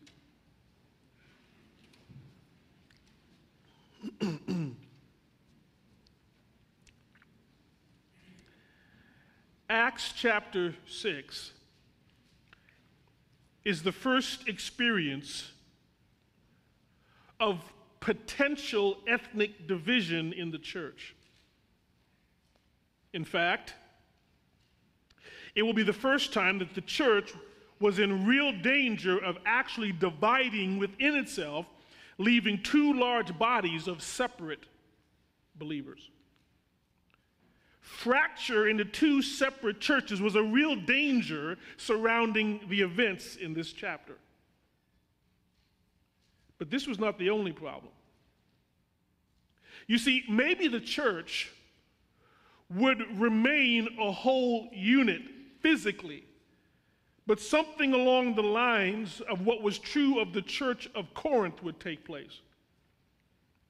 Divisions would take over the church, this time not based on personalities as they were in Corinth, but rather based on ethnicity. The two ethnic groups always being distrustful and antagonistic towards each other. What would happen to the church in this context? We have spent the last 4 sermons of our study of the book of on the study of Acts 6, wrestling with not only what was going on surrounding this event, but also the various biblical and sociological frameworks of that day and our own day in reference to ethnicity. We're now ready to conclude our study of this historical event by turning to how the church responded to the potential danger and lived out the reality of its creed. Its creed, so wonderfully summarized by Paul in Galatians 3:28 and 29. There we read these words: "There is neither Jew nor Greek. There is neither slave nor free man. There is neither male nor female. For you are all one in Christ Jesus. And if you belong to Christ, then you are Abraham's offspring." Listen, church, heirs according to the promise. This is our creed. So from the problem found in chapter 6, verse 1, we move next to the solution, chapter 6, verses 2 through 4. It would be easy to let the slight that takes place in verse 1 to deteriorate into a discussion and debate on ethnicity. Why the ethnic Hebrew Jews had a problem with the ethnic Hellenistic Jews. Remember, church, that the only human illustration the church had for how different ethnicities could relate in a religious context was Judaism, which had organized itself, we learned last week, along lines of division, ethnically speaking, in their synagogues. If you were a Hebrew Jew, you went to a Hebrew Jew synagogue. If you were a Hellenistic Jew in Jerusalem, you went to a Hellenistic Jew synagogue. That's how ethnicities worked. Would the church take that illustration and copy it for the church? In the modern church, as I noted last week, we would have sponsored a series of workshops, rallies, or seminars on racial reconciliation. The early church assumed none of those things, but dealt with the problem as presented, resolving it with a solution that fit the problem. What's the difference between the church we see here and us? Many in the modern church begin with the assumption that you are a racist and can be nothing but a racist, and everything you do is tainted by your racism. Why did the early church not do this? in spite of the real cultural differences between Hellenistic and Hebrew Jews. The reason they didn't begin there is because they thought and acted towards confessing believers as if they were believers and held them accountable to their confession. Now, some might claim, well, Pastor, you're just naive about how humans really work. Well, if you've been following me over the last 4 sermons, rather than tuning me out, you know that that's not the case. You see, church, I know, biblically speaking, that not all problems that break along ethnic lines are simply misunderstandings. Did you forget my mention of Galatians chapter 2 and the ethnic bias witnessed in the incident recorded in that text? As Barnabas, in light of his Jewish homies, withdrawing from Gentiles. Do you forget that we talked about that right up front? Yes, ethnic favoritism and even ethnic hatred can arise in spiritual contexts. After all, Christians can act sinfully. But if that's the only stick that you have for understanding issues that break along ethnic lines, then you're spiritually dangerous to the church. Part of our problem is that some modern Christians have adopted the perspective and attitude of the world as if the world knows better how human beings actually work than the Bible. They trust CRT more than they trust God to tell us how human beings really work. We assume everything is a Galatians 2 incident and ignore Acts 6 altogether. Not every situation, not every controversy within the church starts out as a sin.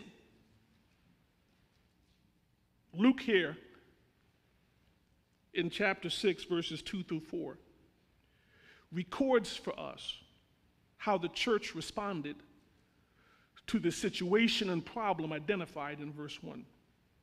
Verses 2 through 4 read as follows. Let me read them for you again. And the 12 summoned the congregation of the disciples and said, "It is not desirable for us to neglect the word of God in order to serve tables.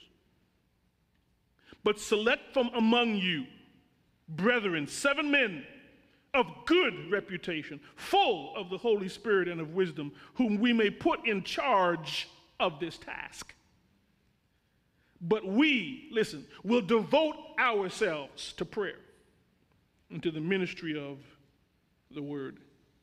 And here we see Luke's record of the origin of the solution, the need for a solution, the solution itself, and then another accounting of the need for a solution. First, let's begin this morning with the origin of the solution.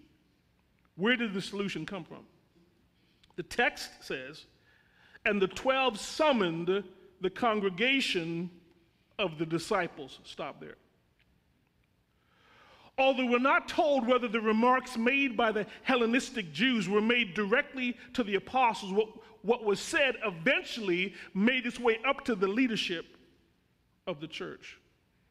Of course, this was a necessary occurrence given what we've already seen recorded in the book of Acts. Let me retrace with you for just a moment how the church cared for itself and how Luke recorded its care throughout the early part of the book of Acts. You can see why the disciples had to be the ones to interject and answer. Go back to chapter 2 of Acts. In chapter 2 of Acts, at the very founding of the church, the very beginning of the church, we read in chapter 2, verse 44, that, listen, they had all things in common. That was how the early church ran. They had all things going. This resulted in verse 45, which says, and they began selling their property and possessions and were sharing them with all as anyone might have need. Now, you can imagine that a situation like that might become a little bit chaotic, a little bit unorganized and inefficient. People just selling their stuff and giving out. There has to be some type of accountability in that process. There has to be some type of way to keep track of what's going on. And so we're not surprised 2 chapters later, that we see the accountability begin to be interjected into what was taking place. In chapter 4, the disciples interjected themselves clearly into this process. The church continued to care for itself. In chapter 4, verse 34, Luke recorded the fact that the Holy Spirit's working among their midst led to the needy not having any needs. All the physical needs of the church body were being handled by the church. How? Look at verse 35 of chapter 4. People were selling their property, and they would lay the proceeds, they would lay them at the apostles' feet, and they would distribute to each as they had need.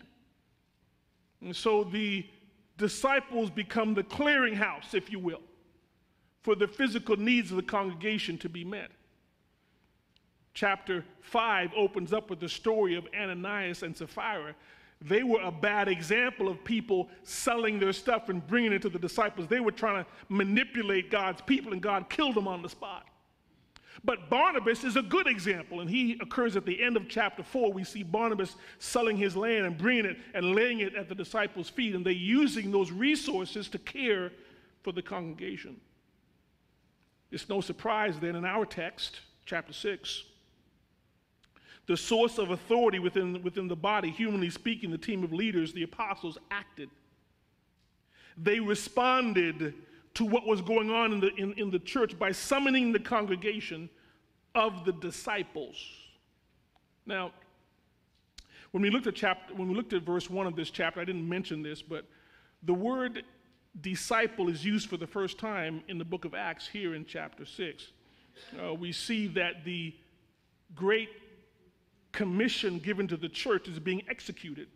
Christ said, go and make disciples, and so we see disciples being made. What's interesting, however, is that this word disciple isn't used outside of the book of Acts. So at the end of the book of Acts, that'll be the last time we hear the phrase disciple. The letters of the New Testament don't use that phrase to describe Christians. This was an early descriptive phrase of the Christian, the follower of Jesus Christ. The congregation, notice in our text, was not polled. The disciples didn't go, you know what do you think we ought to do? The apostolic authority did not go to the church and ask them for their counsel and guidance. The apostles informed the fellowship in the manner in which this situation was going to be taken care of. The nexus of authority still remained with the leadership, watch this, although it may very well have been a problem with the system up to this point. So for some reason, the meals, the care for the widows is not getting to the widows. Something is happening between people selling their property, giving it to the disciples, and then the disciples distributing it to everybody who has needs. There's something within that system that's not running on all cylinders. But the church doesn't go outside of its leadership structure to fix the problem.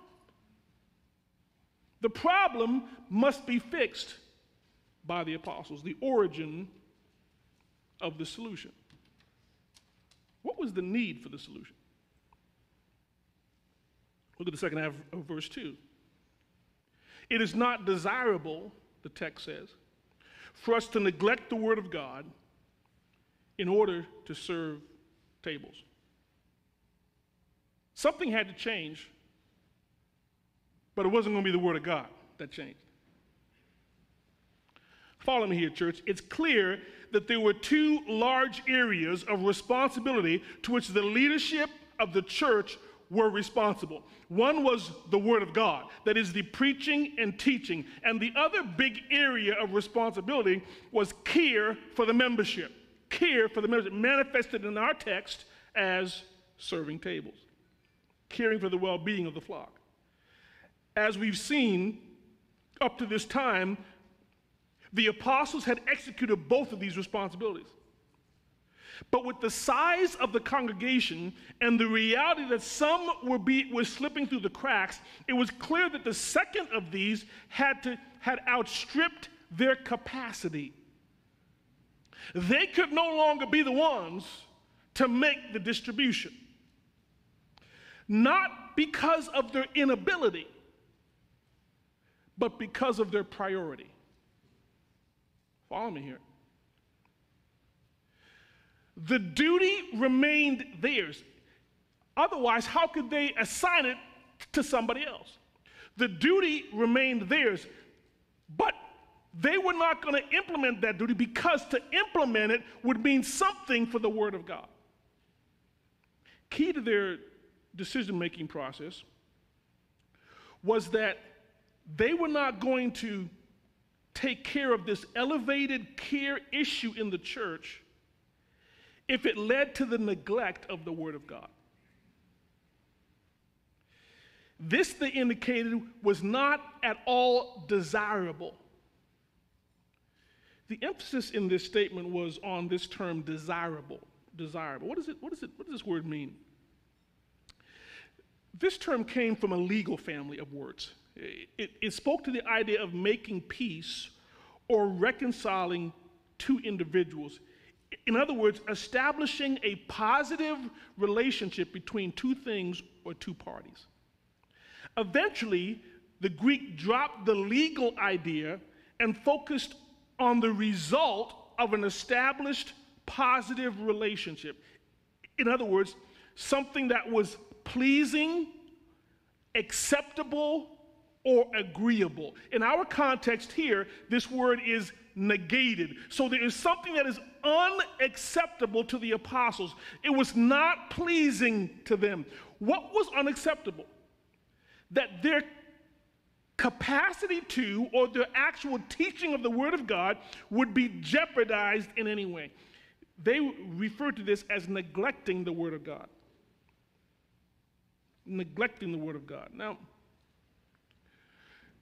when the Greeks translated the Hebrew Bible into Greek, in Genesis chapter 2, verse 24, they used this exact word, neglect, here, to translate the word in Hebrew that describes a man who leaves his mother and father and marries his wife. The idea of leaving is this word, neglect. It had a wide range of meanings. It could mean to forsake something. It could mean to go away from it, to abandon it, or to leave it behind. The root word from which it was derived was used for the biblical idea of remnant. What was a remnant? A remnant was a group that was left behind after another group was removed and judged. So what the apostles are concerned about here is that they would be forced to curb their study of God's word and or their communication of God's word, that they would have to abandon it in order to serve tables. This was unacceptable to them completely. Now, I could preach a whole sermon on it. A church that does not prioritize the capacity of its pastors to study and teach the word has failed in its priorities. If you're not coming to church to hear the Bible preached, you're not coming to church for the right reason. If you're coming to hear the choir, if you're coming for the children's ministry, if you're even coming for relationships, you're missing the primary purpose for why you should be here. What the believer needs more than anything else is the Word of God. When all the world is out of control, what's the one stability in the believer's life? God's Word. When your life is crumbling around you, when it's fraying at the ends, what is the one stabilizing force in the believer's life? The Word of God. It's the Word that the church needs more than anything else. And the disciples said, we ain't doing it. They recognized it was a need, but they said, we're not going to lift a finger with that one. Because for us to seek to fulfill that meant that we'd have to curb what happens with the Word of God, and that's not going to happen. We're not going to serve tables rather than teach and preach the Word. The word table here, or tables, was a general term for furniture, obviously, or used for eating, or that you use in a store where you might sell something. We see these uses in the Bible. By itself, in Acts chapter 6, verse 34, when it's used by itself, it represents having a meal, which was obviously the use here. That which would distract the apostles from their task related to the Word of God would be serving such meals. The description of this idea has led many pastors, teachers, and Christians to assume that this chapter focused on the creation of the office of deacon in the church. Now, why would they do that? Because of the family of terms from which this term was derived, serving tables. I want to stop here for a moment and just spend a little time on this word and on this idea that this text introduces deacons into the system, into the church system. I want to examine that so that we can really understand what's going on here. Is this chapter, is the purpose of this chapter, as many teach, to be the foundation for deacons in the church? I would say, no, it's not. Now, why would I say that? Well, I'm going to take you through my argument. Let's spend a little time here before we get back to the flow of this particular passage. The idea of to serve tables was translated from the Greek verb diakoneo. This word is related to the Greek term diakonos, which means servant. But it is also translated deacon in the New Testament, the same word. There's a third term related to these two words, diakonia, which refers to the activity of serving. So we have to serve, we have servant, and we have serving. Three different Greek words that appear in our Bibles. These three terms are very common in the Bible and are used about 30 times or more each. The family of terms has as its very root the idea of performing a servile or a lowly task. Their root meaning, from which the other meanings are derived, is to wait on table. To wait on a table. All three of these terms were used in this sense in the New Testament. The verb was used in Luke chapter 17, verse 8. There, Jesus told a parable, and in the parable was a servant and a master.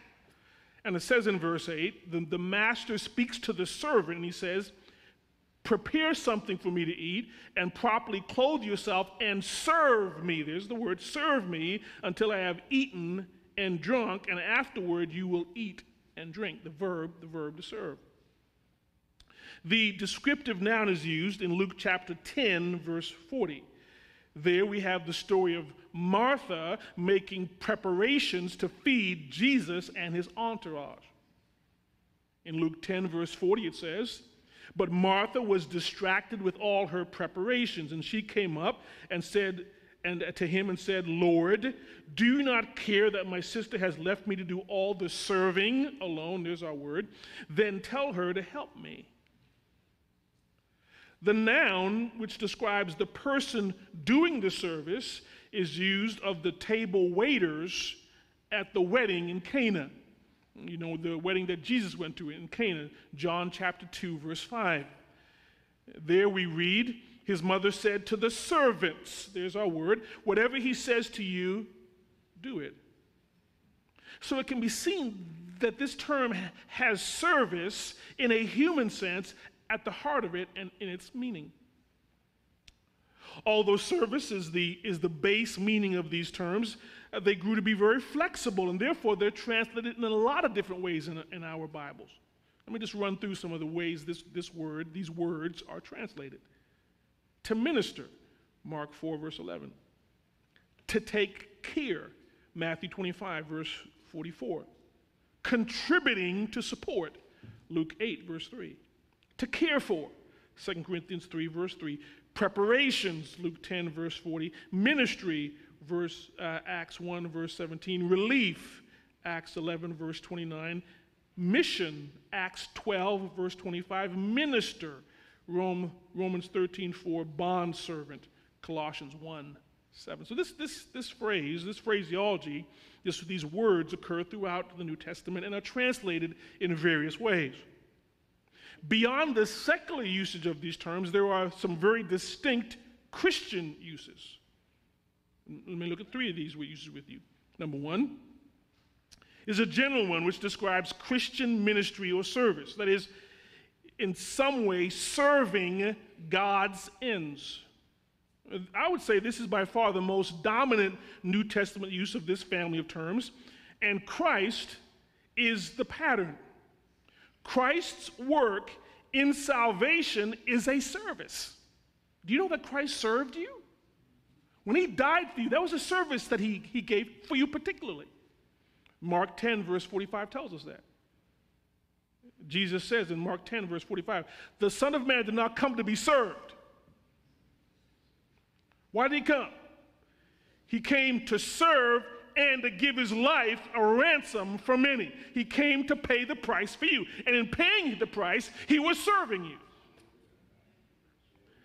But even before his death, do you know that Jesus lived the life of a servant? Christ set the pattern. Good church leadership is marked by service. Isn't that true? Luke tells us that. Luke 22, verses 26 and 27 says this. This is again Jesus talking. He says, let him who is greatest among you become as the youngest, and the leader as the servant. For who is greater? Listen to Jesus' logic. For who is greater, the one who reclines at the table or the one who serves? Is it not the one who reclines at the table? But I am among you as the one who serves. Christ says, check this out, I'm serving you. That doesn't make sense. I'm God of God. I'm the Lord of the universe. I'm divine, and yet what am I doing? Serving y'all. What a pattern. Is your life marked by service, Christian? Is Christ just here to serve you, but you're not going to serve him? Is the church just here to pray for you, to teach you, to minister to your children, but you don't have time to serve the church? My pastor used to call that the leech Christian. Serve me, pray for me, help me in my time of crisis, meet me when I have needs, but don't ask me to do anything. Really? Christ is our pattern. He came to serve us. That motivates us to serve one another. So what are the disciples saying? If that's what this word means, are the disciples saying they don't want to serve anybody?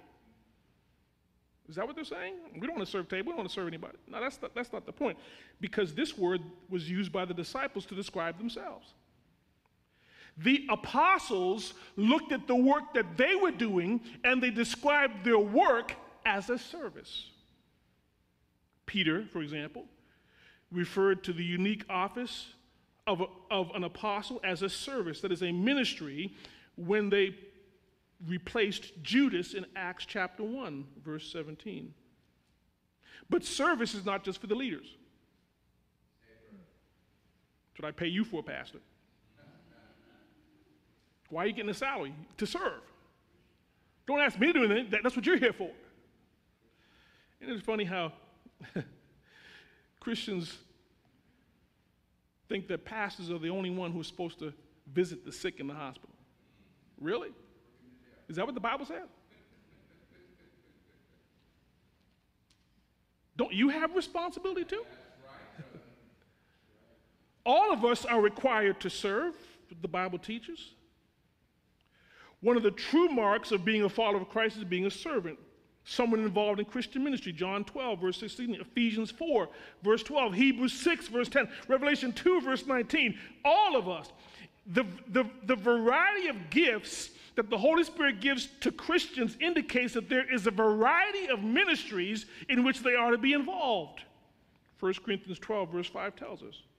All believers, if they're going to be obedient to the word, are required to be involved in some aspect of Christian ministry and service to other believers. It's who we are, Ephesians 5, verse 12. There's even a gift of service. I don't have the gift of service. Maybe I don't have to serve. I don't have a gift. No, everybody serves. But some people are uniquely gifted by God, and they serve all over the place. Peter says of all of us, however, listen to what Peter says in 1 Peter 4, verse 10. As each one has received a special gift, and all of us have, employ it in serving one another as good stewards of the manifold grace of God. How do you evidence that you are a good steward of the manifold grace of God? How do you demonstrate that? By serving in the church. That's how you demonstrate it. Has God's grace really impacted you? Is it true that God has changed you? How's it going to show up? In your service.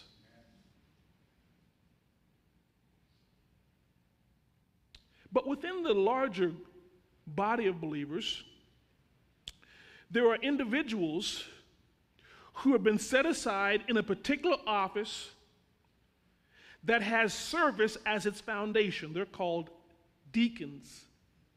Deacons. Just as there is an office of leadership in the church, there's also a second office which focuses upon service, the office of deacons, elders and deacons. Although everyone in the church is involved in service, this group, the deacons, are individuals who fulfill a unique function in the body on behalf of the elders and related to the sheep. I like to call them the servants' servants. The servants' servants. There are only two passages in the New Testament which clearly identify the office of deacon.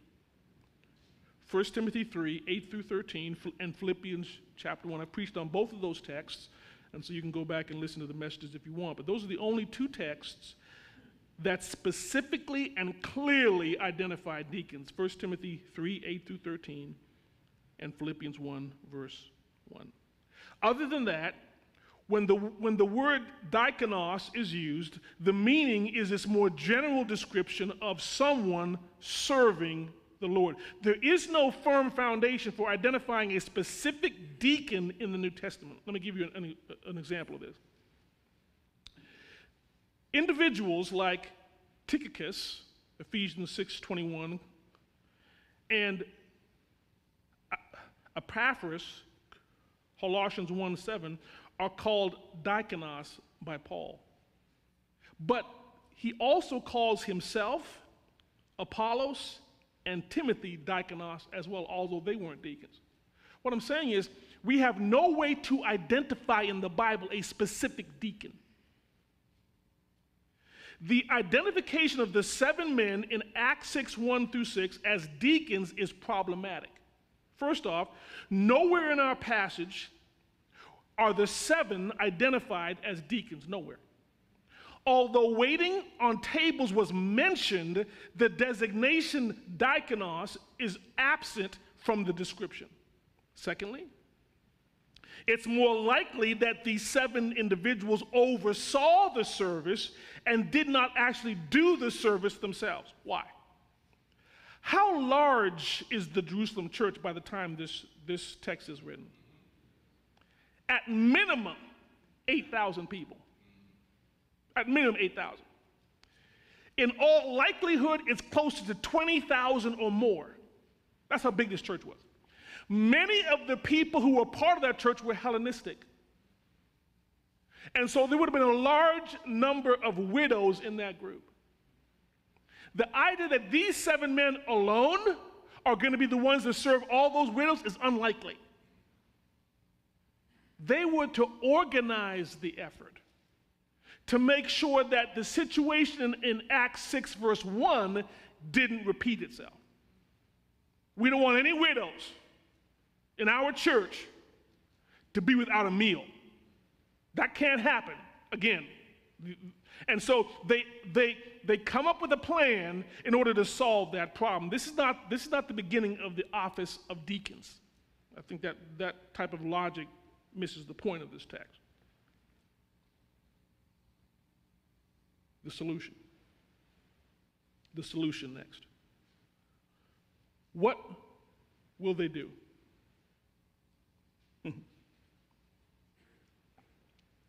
The Bible says, verse 3, but select from among you Hellenistic brethren. Is that what it says? Look at the Bible. Don't look at me, look at the Bible. But select from among you Hellenistic brethren. Is that what it says? This definitely isn't the modern church. Look at this text. But select from among you, brethren, 7 men of good reputation, full of the Spirit and of wisdom, whom we may put in charge of this. No mention of them being Hellenistic. Just keep that in the back of your mind for just a minute. What's the solution? What do we do to make sure that the Hellenistic Jews, the widows, no longer are skipped or missed in the daily serving of food? How do we do this? We track down the most spiritual men in the congregation and put them in charge.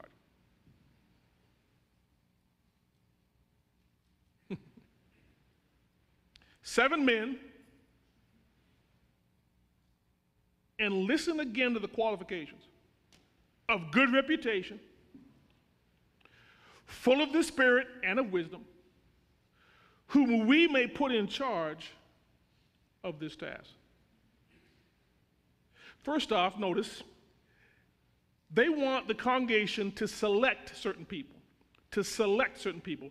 The term for selection here was interesting. It had at its core the idea of demonstrating a concern or interest. Demonstrating a concern or interest. This idea manifested itself in a couple of important ways in the Bible.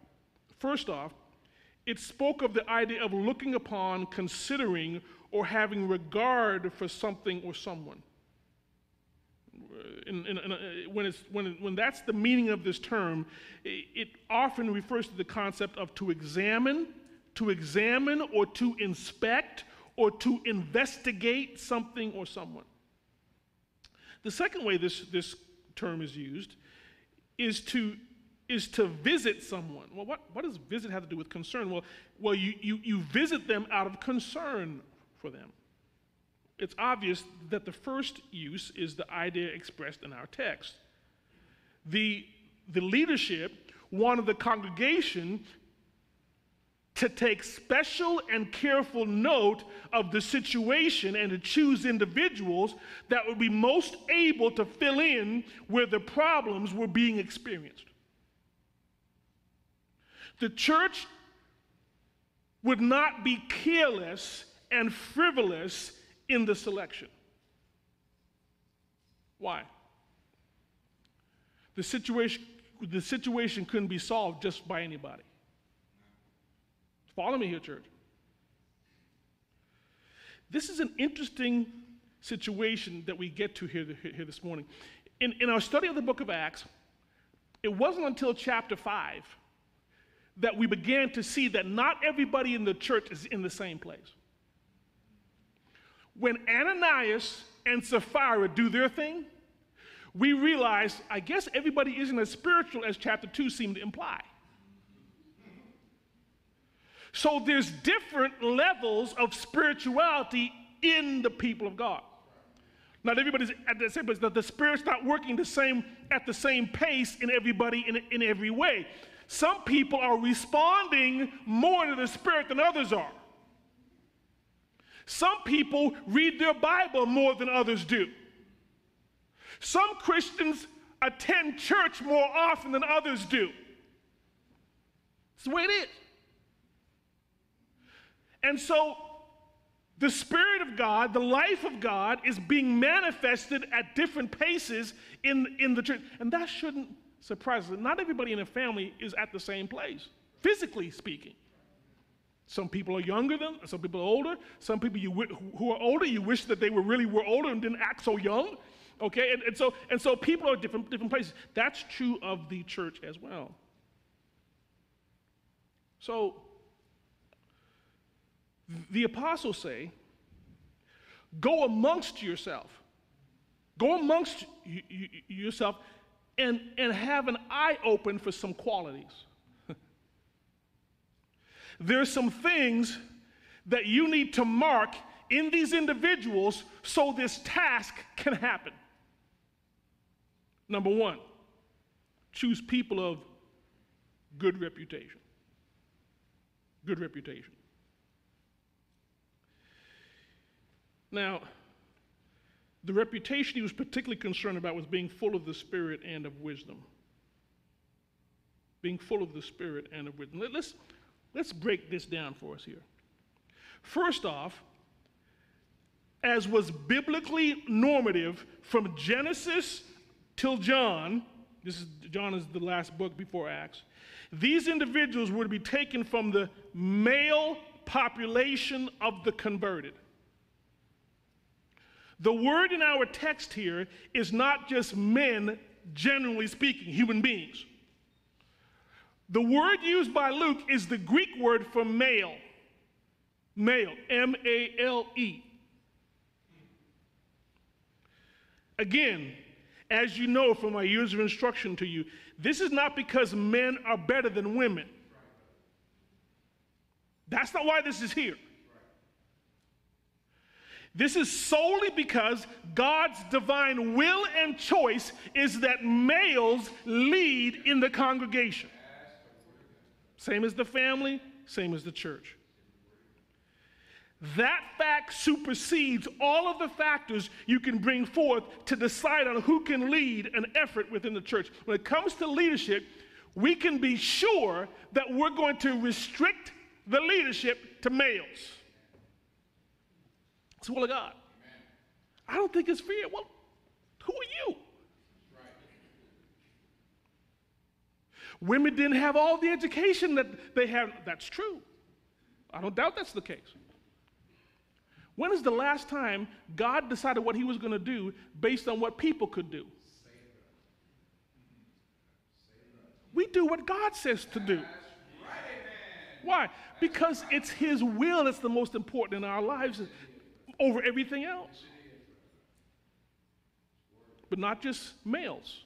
That wasn't good enough. You being a man isn't good enough. Just because you're a man don't mean that you should be in leadership. You needed to have a good reputation. This term reputation is taken from the Greek verb meaning to witness or to give evidence. It was a legal term. The form that Paul used it in here in our text means to be witnessed or testified about. In other words, to be well spoken of, approved, or attested.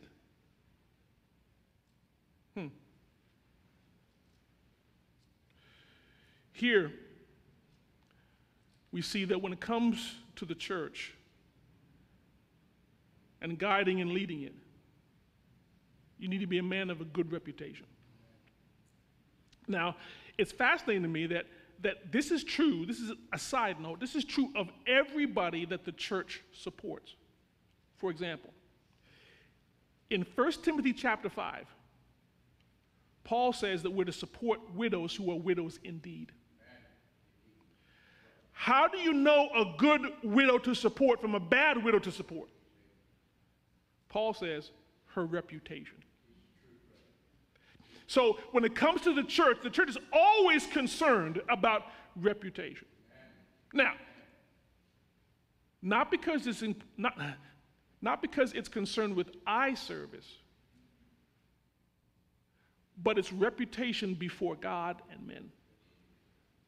Reputation before God and men. So, good reputation. What else is true of them? How does that good reputation manifest itself? Well, them being full of the Spirit and of wisdom. To be full of the Spirit, as we've noted time and time again throughout the book of Acts, speaks to the control of the individual by the Holy Spirit. They're controlled by the Spirit. The apostles are concerned that the congregation identify individuals of whom it can be plainly seen that they prioritize the things of the Spirit. They are sensitive to spiritual matters and manifest within their dealings with others biblically character traits defined by the Holy Spirit himself. What am I saying? Traits that the Spirit produces. This is Galatians 5:22 and 23, of course. Love, joy, peace, patience, kindness, goodness, faithfulness, gentleness, self-control. These are all characteristics that the Spirit produces in the Christian's life. But not just full of the Spirit, also full of wisdom. Wisdom has always been and has always stood through the generations of God's people as a disposition of those who are tuned to the Word of God and the will of God. Such wisdom grew out of not just fearing God, but learning from God's Word and His precepts.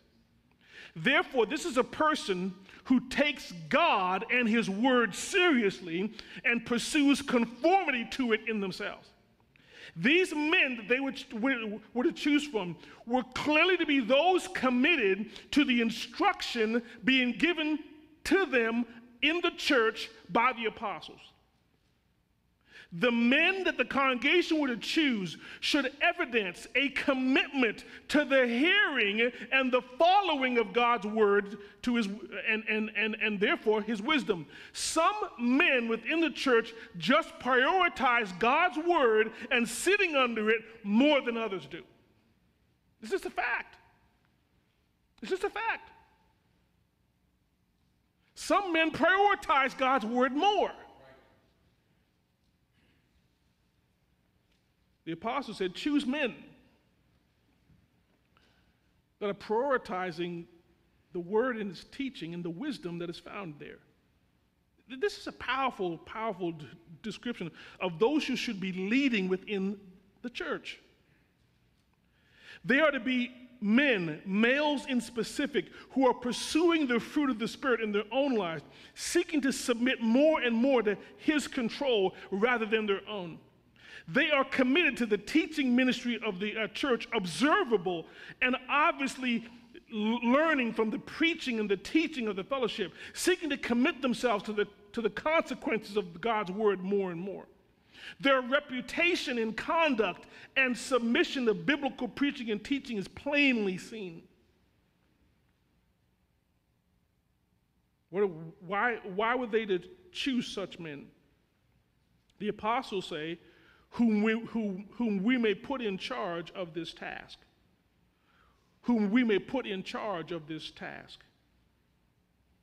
The idea of put in charge was translated from a flexible word that meant to set something down, to put something in a certain place physically. It could be used figuratively to describe putting someone in a specific position or state, installing them, appointing them, elevating them to a certain office or status. And this is the point here. But notice, it wasn't the congregation putting them in that place. The we is a reference to the apostles. They're going to entrust them with this task. What was this task? What was this task? This is the third time this word task is used in the book of Acts. In the two previous verses it was used, it's translated need. Need. I don't need to miss this. Need. In chapter 2, verse 45, chapter 4, verse 35, it's translated as need. These verses read, and they began selling their property and possessions and were sharing them with all as anyone might have need. There's the word. Chapter 4, verse 35, and they laid them at the apostles' feet, and they would distribute to each as they had need. Now, why do I bring this up? The caring for widows was not something the church chose to do. It's something it had to do. It was a need. It had to happen. All throughout the Bible talks about the responsibility of the church to meet the needs of its people. Those who are truly in need should be able to find help for their need within the congregation. And then verse 4. Again, we come to the need for a solution. It says, but we will devote ourselves to prayer and to the ministry of the word. It's important to affirm that these matters were matters of priority, not importance. The service to the widows was important, but no service to the church can eclipse the service supplied by the leadership of prayer and the ministry of the word. This is how pastoral care is most definitively expressed. As a pastor, I can say that I've carried out my pastoral duties, not perfectly, but consistently over the years. I have comforted saints in their time of loss. I have visited and called saints when they were sick. I have counseled saints, and I've performed weddings, funerals, and dedications over my 20-plus years of pastoral ministry here at our church. But no more important duty do I have than to pray for you regularly and to teach you Holy Scripture. Every week, I call your name out before the Lord specifically. If you have children, I lift up your children to the Lord. If there are particular prayer requests that you have, I pray for those. Some of them I've been praying for you all. Some prayer requests I've been praying for really about 4 or 5 years or more. This is the responsibility of leadership. Prayer and the word. The apostles indicated in this text that they were determined to devote themselves to these two duties. This term has been used several times already by Luke in Acts and referred to the idea of to persist obstinately in something. This was to approach something with an unrelenting stubbornness.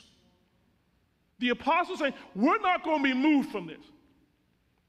Praying for you and preaching and teaching the word of God for you, that is what our priority is. We're going to endure in that. This word meant it came from a word that meant to be strong, to be courageous, to endure.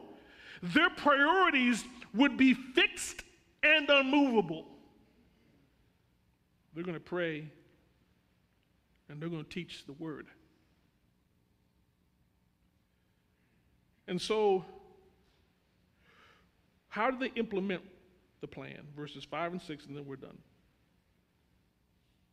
Luke recorded the implementation in verses 5 and 6. Well did the author of Hebrews write of the relationship between leadership and congregation. He said in Hebrews 13, verse 17, obey your leaders and submit to them. Why? For they keep watch over your souls as those who will give an account. Let them do this with joy and not with grief, for this would be unprofitable for you.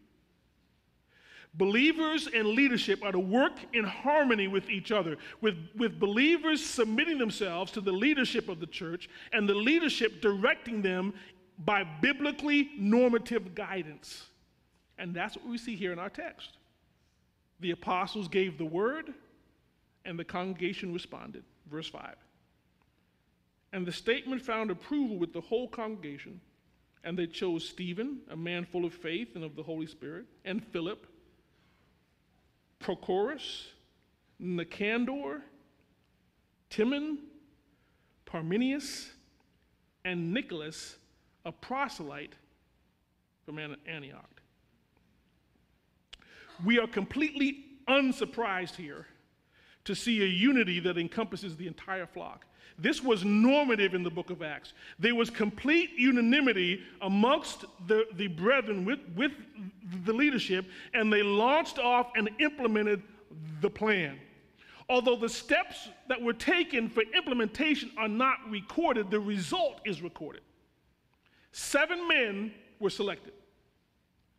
Of the 7 individuals chosen, Acts only has further information on 2 of these men, Stephen and Philip.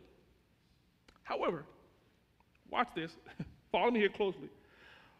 All 7 of the names were Greek in origin, which tells us that they were all related to the Hellenistic group of Christians.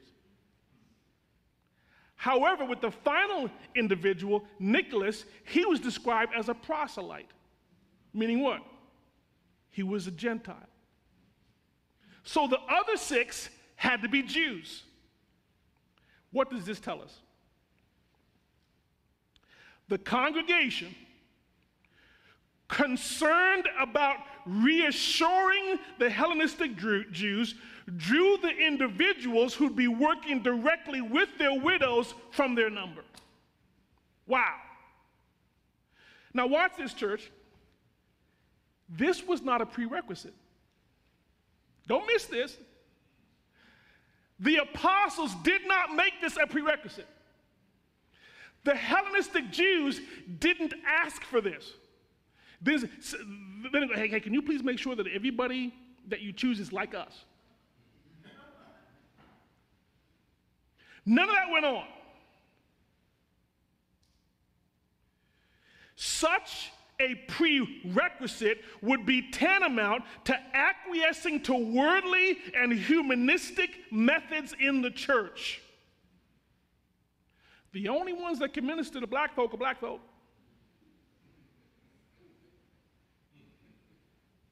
Only ones who can minister to white folk are white folk. Unless you've been a drunk like me, you can't minister to me if I've been a drunk. You don't know what I've been through. How are you and your little ivory tower going to help me? We have all of these humanistic, godless perspectives on people that don't match the Holy Scripture. What do you need to minister to people? Seems to me the Bible is sufficient. Now, some of us don't believe it, but I believe the Bible is sufficient in itself. Neither the apostles nor the Hellenistic Jews themselves requested that everybody come from the Hellenistic group. However, with the church, watch this, fulfilling the spiritual demands first and foremost, they were free to choose within those boundaries and select men who identified the problem in the first place. The church, listen, the church refused to divide from each other along cultural or ethnic lines, but they would evidence sensitivity to the groups that were part of the household of God. The devil's attempt to make ethnicity an issue was thwarted. was thwarted. These believers acted in the power of the Holy Spirit and with sensitivity towards men. The only prerequisites were full of the Holy Spirit and wisdom, men of good reputation. Within that boundary, does it matter who you choose? Nope. Okay, well, you all identify the problem, we'll put you in charge of it. Why? Because the spiritual requisites were met first.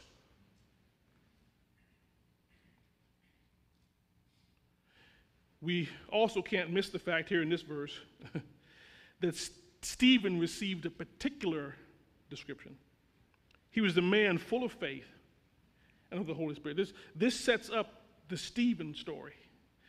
He'll be the next story in the book in chapter 6. He fulfilled the expectations of the apostles fully, as no doubt all the rest of these men did. But watch this, church. The selection of these men by the congregation wasn't good enough. Just because the congregation said, yep, these men are good, that didn't mean get started. They had to have the approval of the apostles, verse 6. And these they brought before the apostles, and after praying, they laid their hands on them. When selecting the individuals to guide God's people, it is important for there to be an agreement between those to whom the ministry will be directed and those whose responsibility it is to give leadership to God's people. These men were brought before the apostles. And what did they do? Number one, they prayed. Why? Because no effort of man is sufficient. No effort of men is sufficient. Unless God is working in that solution, it's not going to happen. God must be there. And so the first thing that they did, number one on the list, was to pray and to ask for God's intervention in the situation, that God would not allow the potential problem to become a problem. God, do what only you can do. But not only did they pray for them, they laid their hands on them. This act of laying on of hands upon those who would be doing the service was an official act carried out to commission or commend someone to a task. This is the case in both Old and New Testament occurrences of this act. Numbers 8, verse 10, Numbers 27, verse 18, Deuteronomy 34, verse 9, Acts 13, verse 1, 1 Timothy 5, 22, 2 Timothy 1, verse 6. The laying on of hands is a commissioning, it's a commending. It took place on the threshold of that person's service and was always carried out by the leadership. These men have the full sanction of the apostles to function regarding their duty identified here. They would be operating in the apostles' authority, carrying out the intentions of God.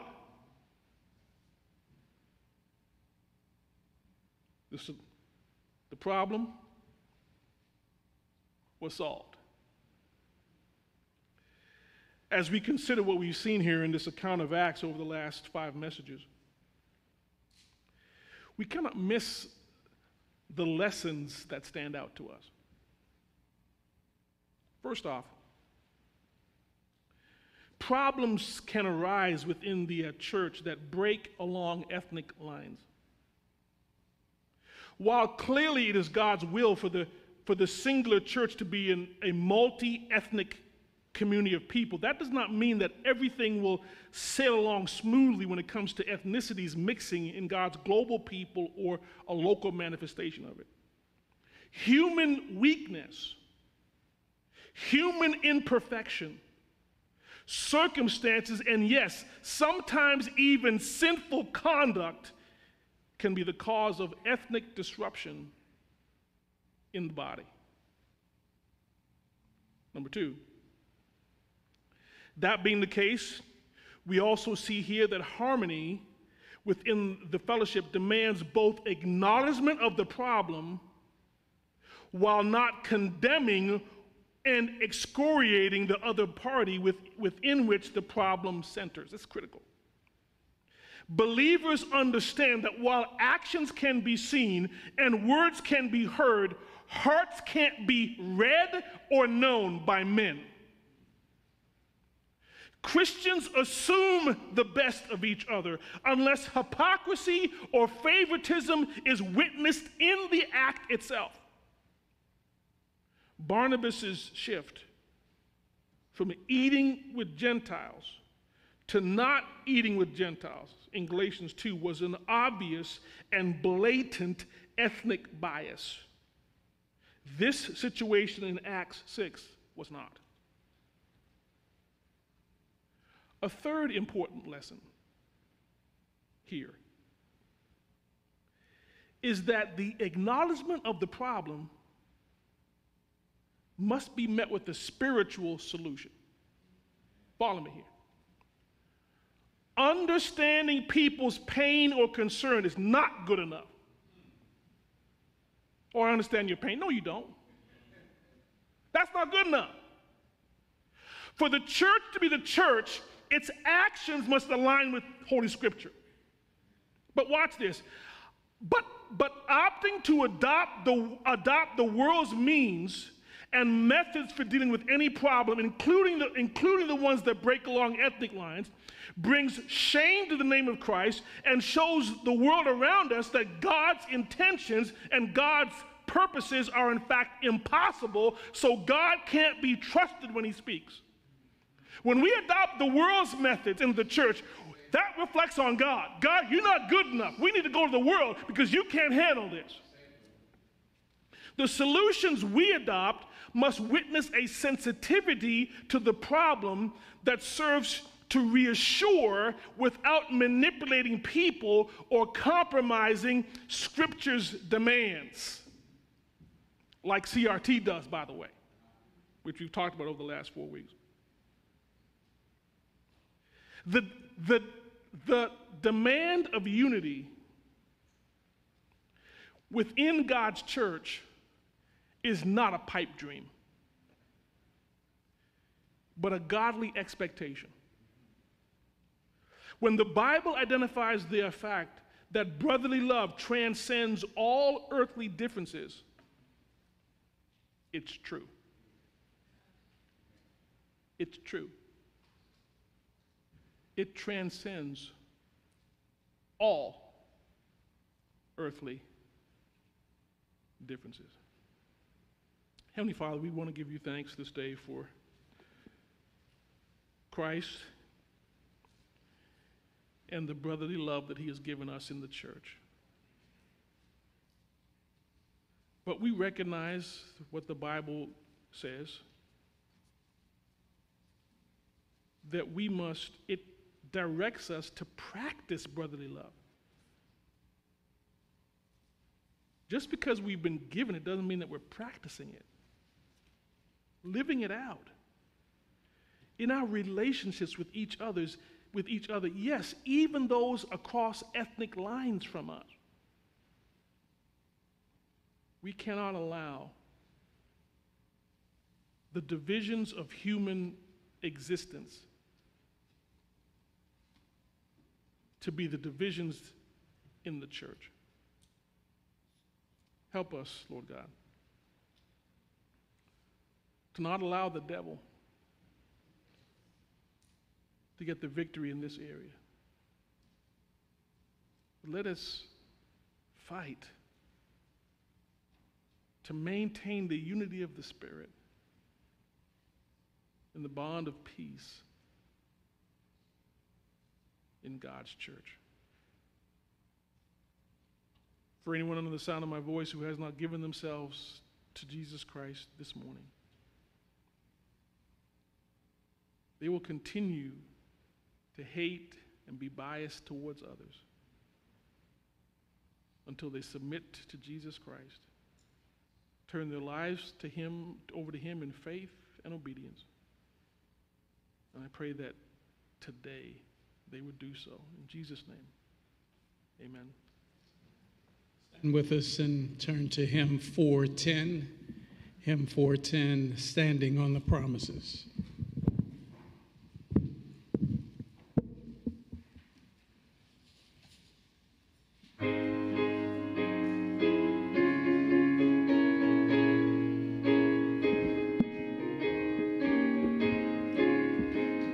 Standing on the promises of Christ my King, through eternal ages let his praises ring. Glory in the highest I will shout and sing, standing on the promises of God.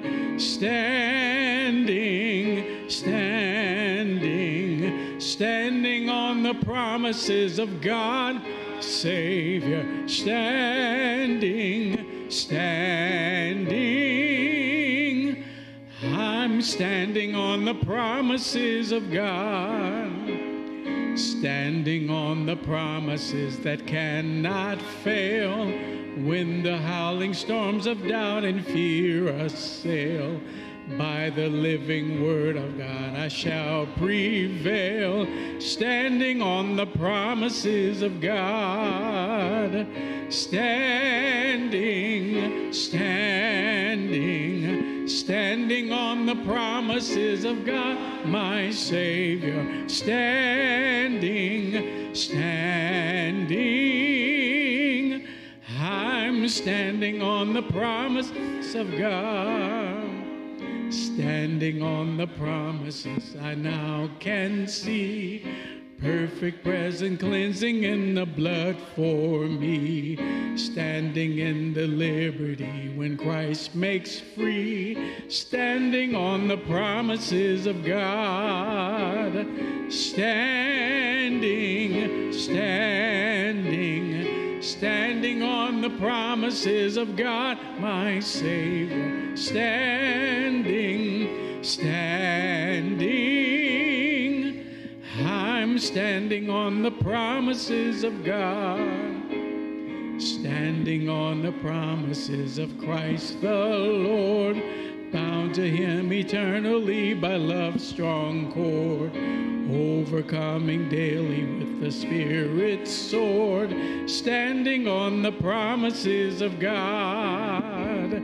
Standing, standing, standing on the promises of God, my Savior. Standing, standing, I'm standing on the promises of God. Standing on the promises I cannot fall, listening every moment to the Spirit's call, resting in my Savior as my all in all. Standing on the promises of God. Standing, standing, standing on the promises of God, my Savior. Standing, standing, I'm standing on the promises of God. There's no place or no safer place to stand than on the promises of God. We rest secure in him, and we're thankful for his securing of our lives. We're thankful for you being a part of our worship this morning. I want to take a few moments and welcome any first-time visitors. If this is your first time with us, if you just raise your hand so we can acknowledge you. Any first-time visitors with us this morning? It's good to have you. Thanks for being a part of our worship this morning. I believe our ushers will have something for you in just a moment. I do want to remind all of those who would like to receive more information how you can join our church. You can meet Elder Marlin after church to my left, you're right down here, and he'll give you all the information about how you can become a church member here at Berean. I want to also remind you that this evening is our Bible study as we continue in the Word of God. We hope to see you at 6 o'clock as we study 2 Thessalonians. Let's bow in a word of prayer as we close this morning. Heavenly Father, we want to give you thanks for the promises that you've given us. And those promises, your word says, are amen in Jesus Christ. We thank you for the gift of Christ. We thank you for the promises you've given us. We ask that you would enable us to walk in unity this week, we pray, in Jesus' name. Amen.